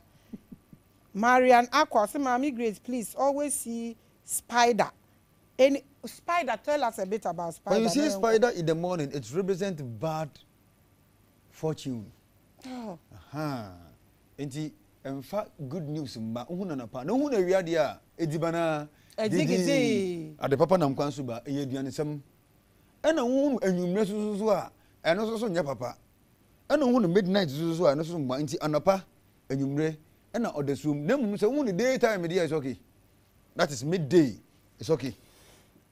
You are watching Revelations Live and my name is Maame Grace. Yeah, Kenya ni Zimbabwe for no and South Africa mo complaints no yegu so ye ho adwuma ye me hwese menye obi a obe translate wa obetimi aboa me kwan bia so to get transcript under the ewo show no so no me very grateful. Saturday is another day. Ebenya ajagraja in the house.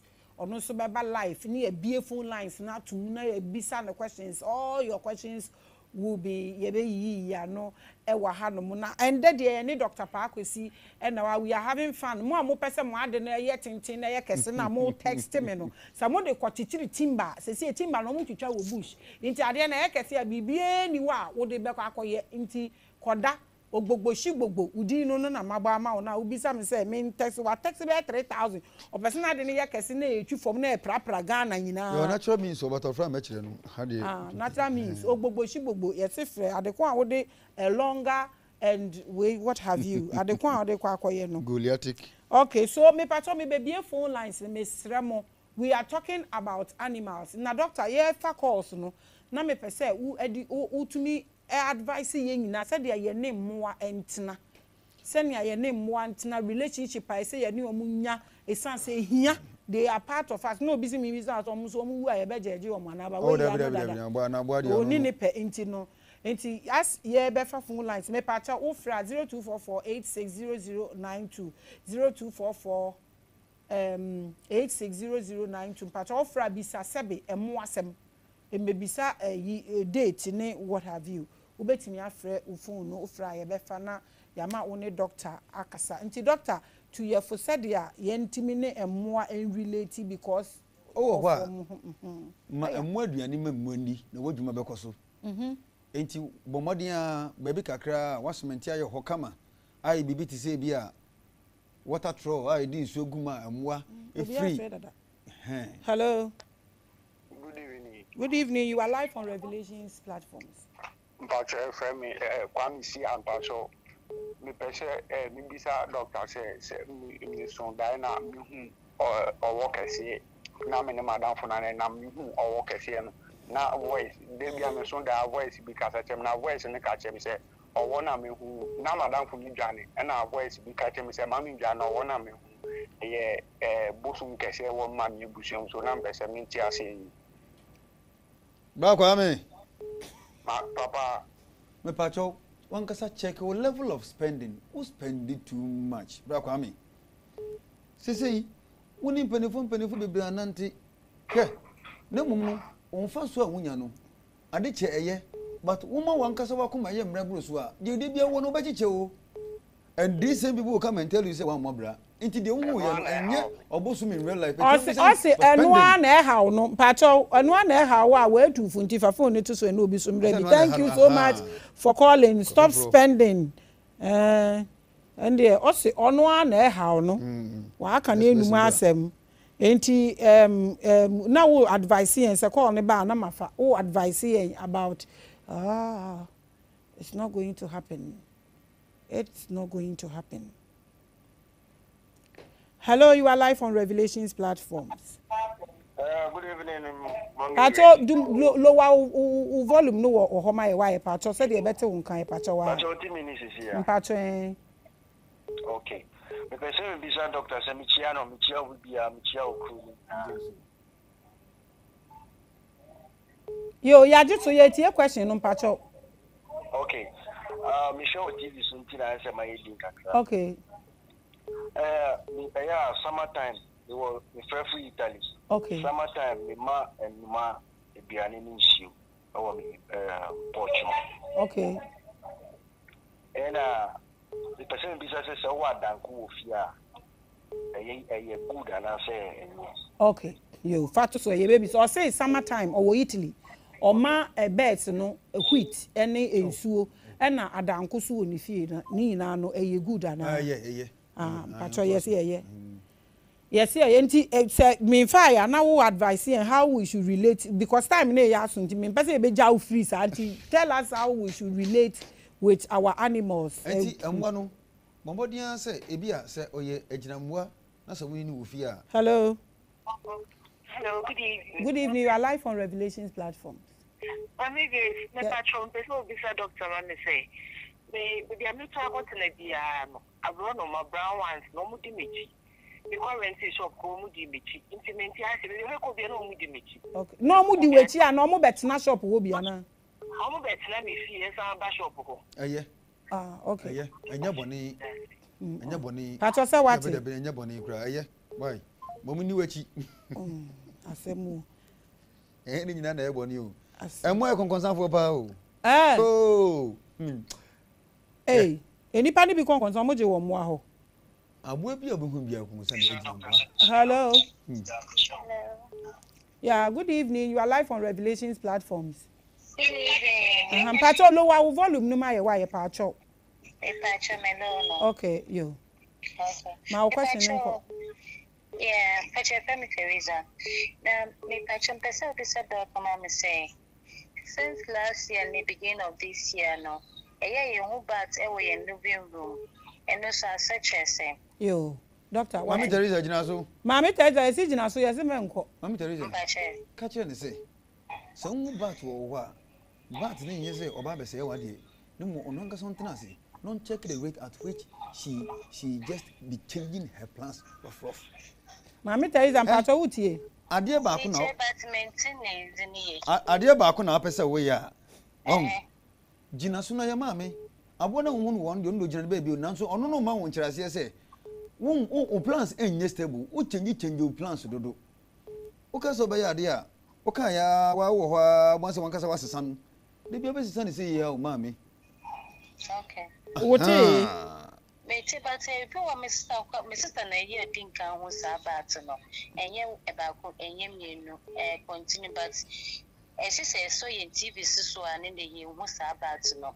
Bet me as TV ne so 24 hours ye ndum me no ka say ne be ampo ye ndum TV no. Is so Because of bat no. Because of bat. Mami, so TV. Na mo hwe mu TV. Omo pe kube. Bofre. Edua.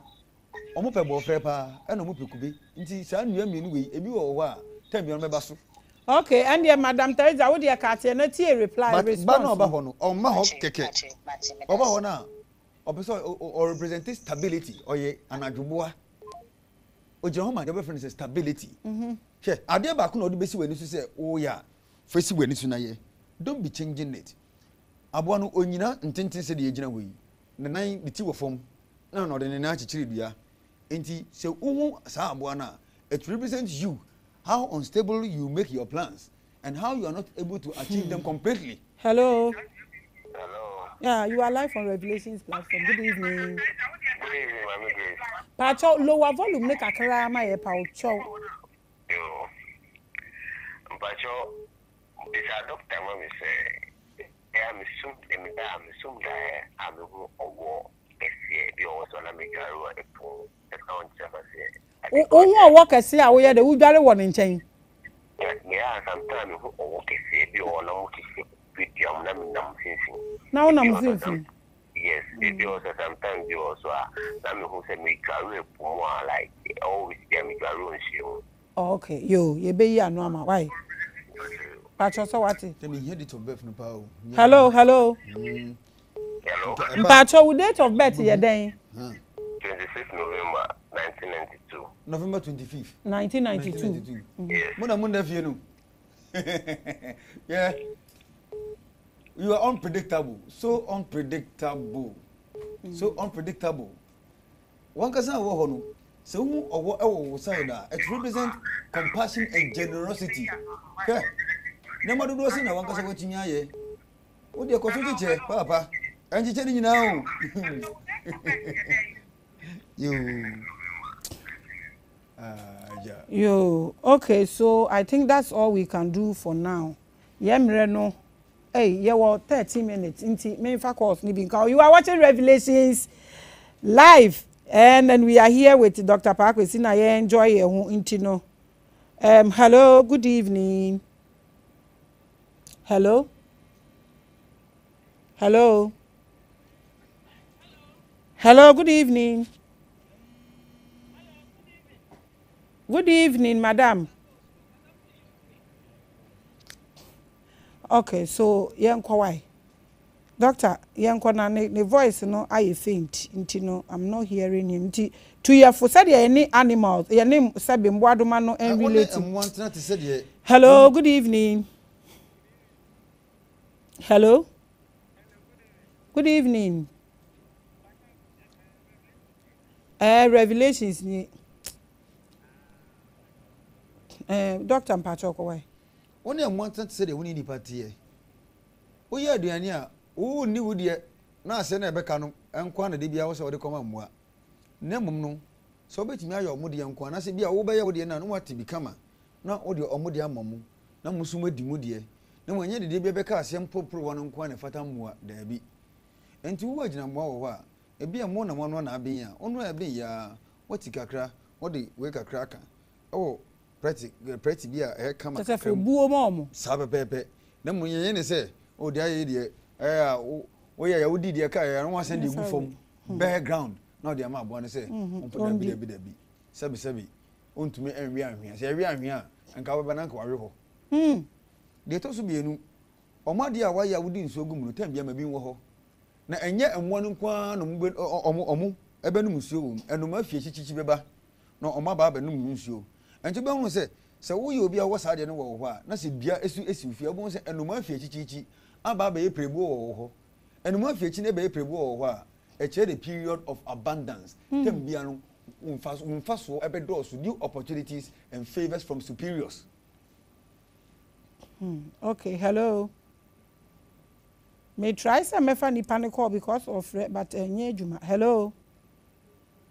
Yanko doctor ko bon enu ti no eya yen ni nnuane ni insure de ma amua no ni bebre abo bi ti se bi abro no ma no ntumi fa practice wa emfa ma no aha enti onno de no ye okwan hodro bebre ya fa so e de nye sa abo no aha ja wabububu kakra bi ti se de daada nkrofo ye no e wo ho se oye kraman no owo ho a Hello. Good evening. Hello, Mama Grace. Yes, ma'am. Hi, very. Yeah, but your friend me Maria, Mama, free Belgium. Okay. Yeah, but some be sa doctor there kakami so Diana jata chase me na me to me dwane na me drew baby no. Me hwe me chi se o ba na me da me ho anu su share me so. Me sorry on na no na me yefo so nyina tete. Mariama. Yo, yes. Me pacho you anu nti fatu so na tie wan. Onjina am pacho jina so. Mariama. Me pacho ade ba ko a ehu bia e wo life mu ene say wo be keep secret. E ya keep secret what? Hwe. Mate. Anyo bia na e kan asem kire no. Wo so ko ya ade yi a. Na so we nyi hu ade amfa nche kofi amfa nche kwa me a. Ade no nkonko ye. Hwe. Na o ya wade bia na to bo asetena si. Na structure the ye because the way I over here they open tentem akwa no. Ebe wi ase na afi wudu akwa kowura, adu akwa akwa the wrong person. Abi you know what I'm talking about. Keep a secret. Yeah.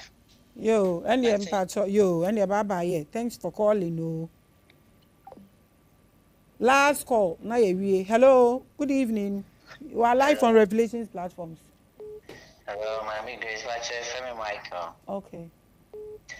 If I join them, person beside doctor say some Diana say or walk tile and I say she bought me tile na udin soon kunima a time ya me kwemika to me ko she baby na me tiachi muka Jesus I won't say no abwane dwane I know go Jesus no dance wa asa me dawa 50 where 12 a.m. eba 4 a.m. no prekope bibi timi bo me tisania obi abo me senia minyane so na go prim benyane no na obi enyi hono mo na pese Dr. Chioma Sierra. Okay, yo yate obekere wase wa fato so. Dr. Mpacho, me fa we na wa kira se ne yapon wa Mpacho. Hello, good evening. Hello, good evening. Hello, good evening.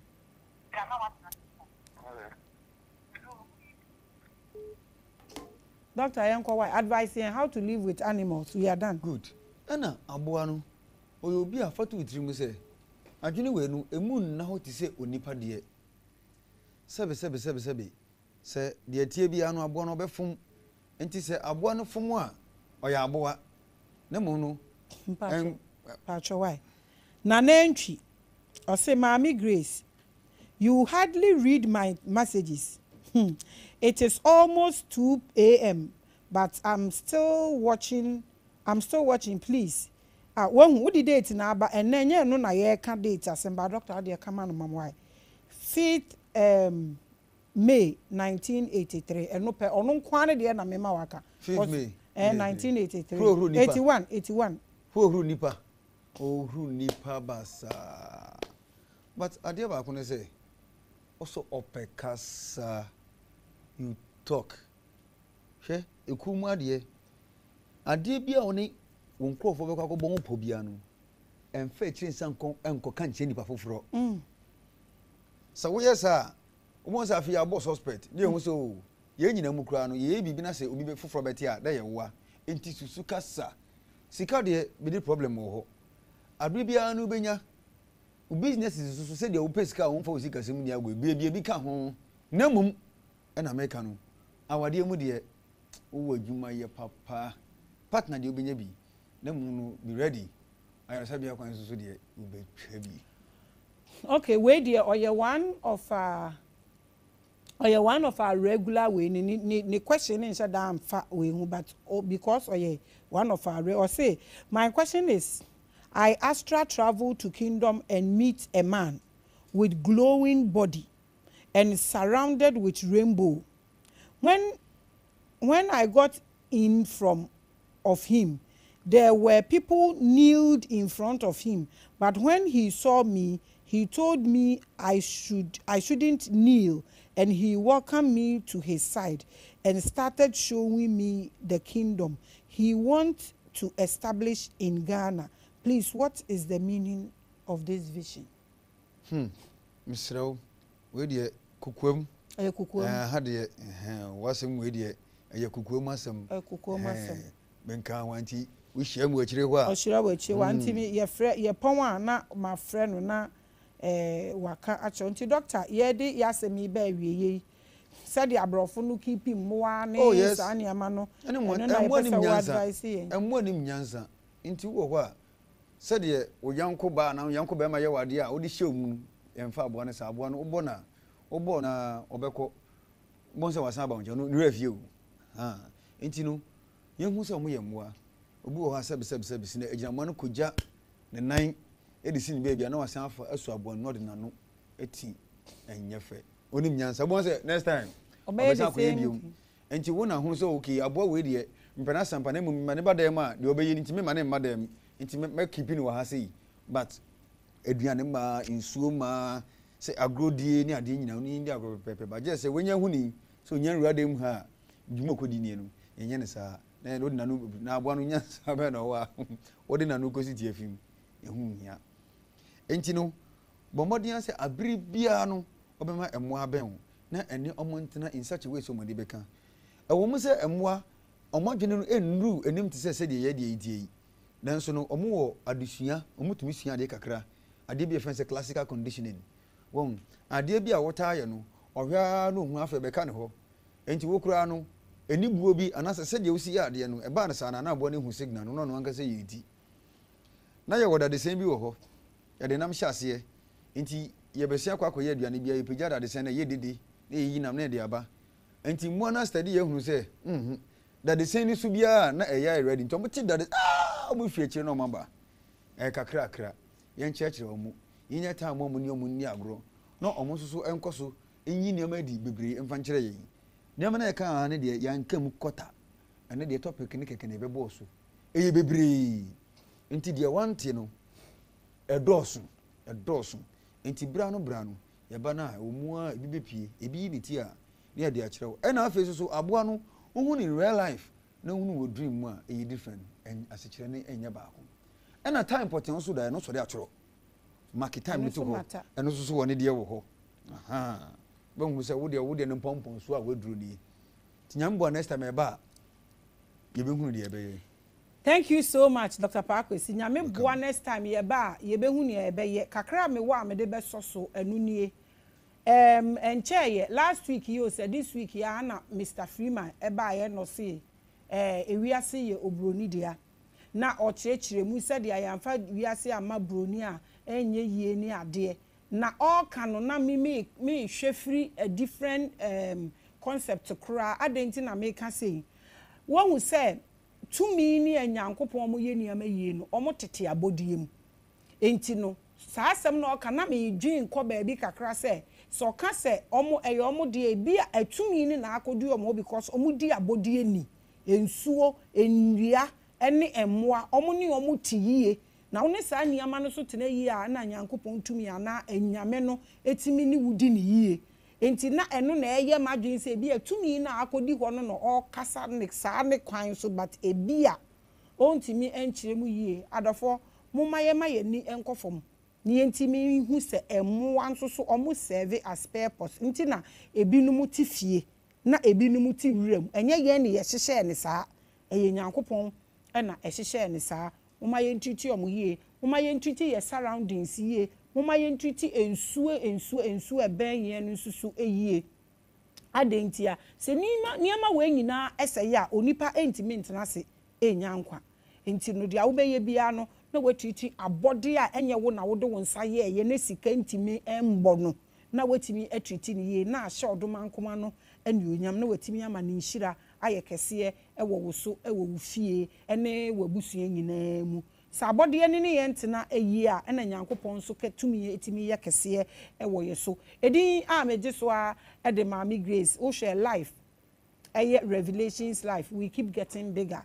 Saturday 8 o'clock to 10 Ajagraja himself will be on the set and ne Dr. Kwesi obaba be fire so no ne time ye panetewa na so ne ye ba betwa sebe emo asemi so wan kan tontom asem obada be ba start e won tontom. So thank you so much for coming, thank you so much for your time, we appreciate you. Na afi what catch obi no wa follow your platform no Jerome 2020 Instagram, Facebook Maame Grace na YouTube nso so Maame Grace edi kan catch us say subscribe to Jerome TV no ye be ma Dr. Kwesi abetwitwa kraman nan was our platform no so no de aye ade ne wo honom na ye nyina na ye hu ye da wase ye followers na mo ma ye viewership no so ye da wase wo guest a ye pa wo chow na wa send ne number no ene ne picture e de aba 0244860092 no so ye be friend e de aba. The platform is open to all. It is say we ase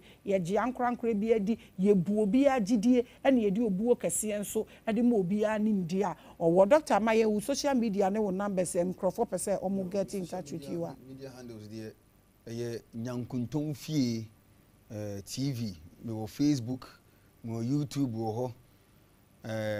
Nyankunton Fie TV every Mondays and Tuesdays 8 o'clock p.m. to 9:30 p.m. Ye de adisuamre e de bre nipa nyina nyoma hodo bebre na efia wo ho. Na sisi de nyoma bebre from kompokra na ye de ba. Enti no every 8 o'clock to 9:30 p.m. Mondays and Tuesdays. Dimachi on YouTube and Facebook on Adisiamre, TikTok. Baby, I my number is 0548 23 21 33 0548 23 21 33. Yo, thank you so much, Doctor. We appreciate you. No one, my friend, na pena waba ubompaya na wabobi amanese nyame ma ne bayi ne enye kese na watumi ne yen aba abeche. Bidi ya mejeswa e de na abole gaya na ode maame wata no afam so makra.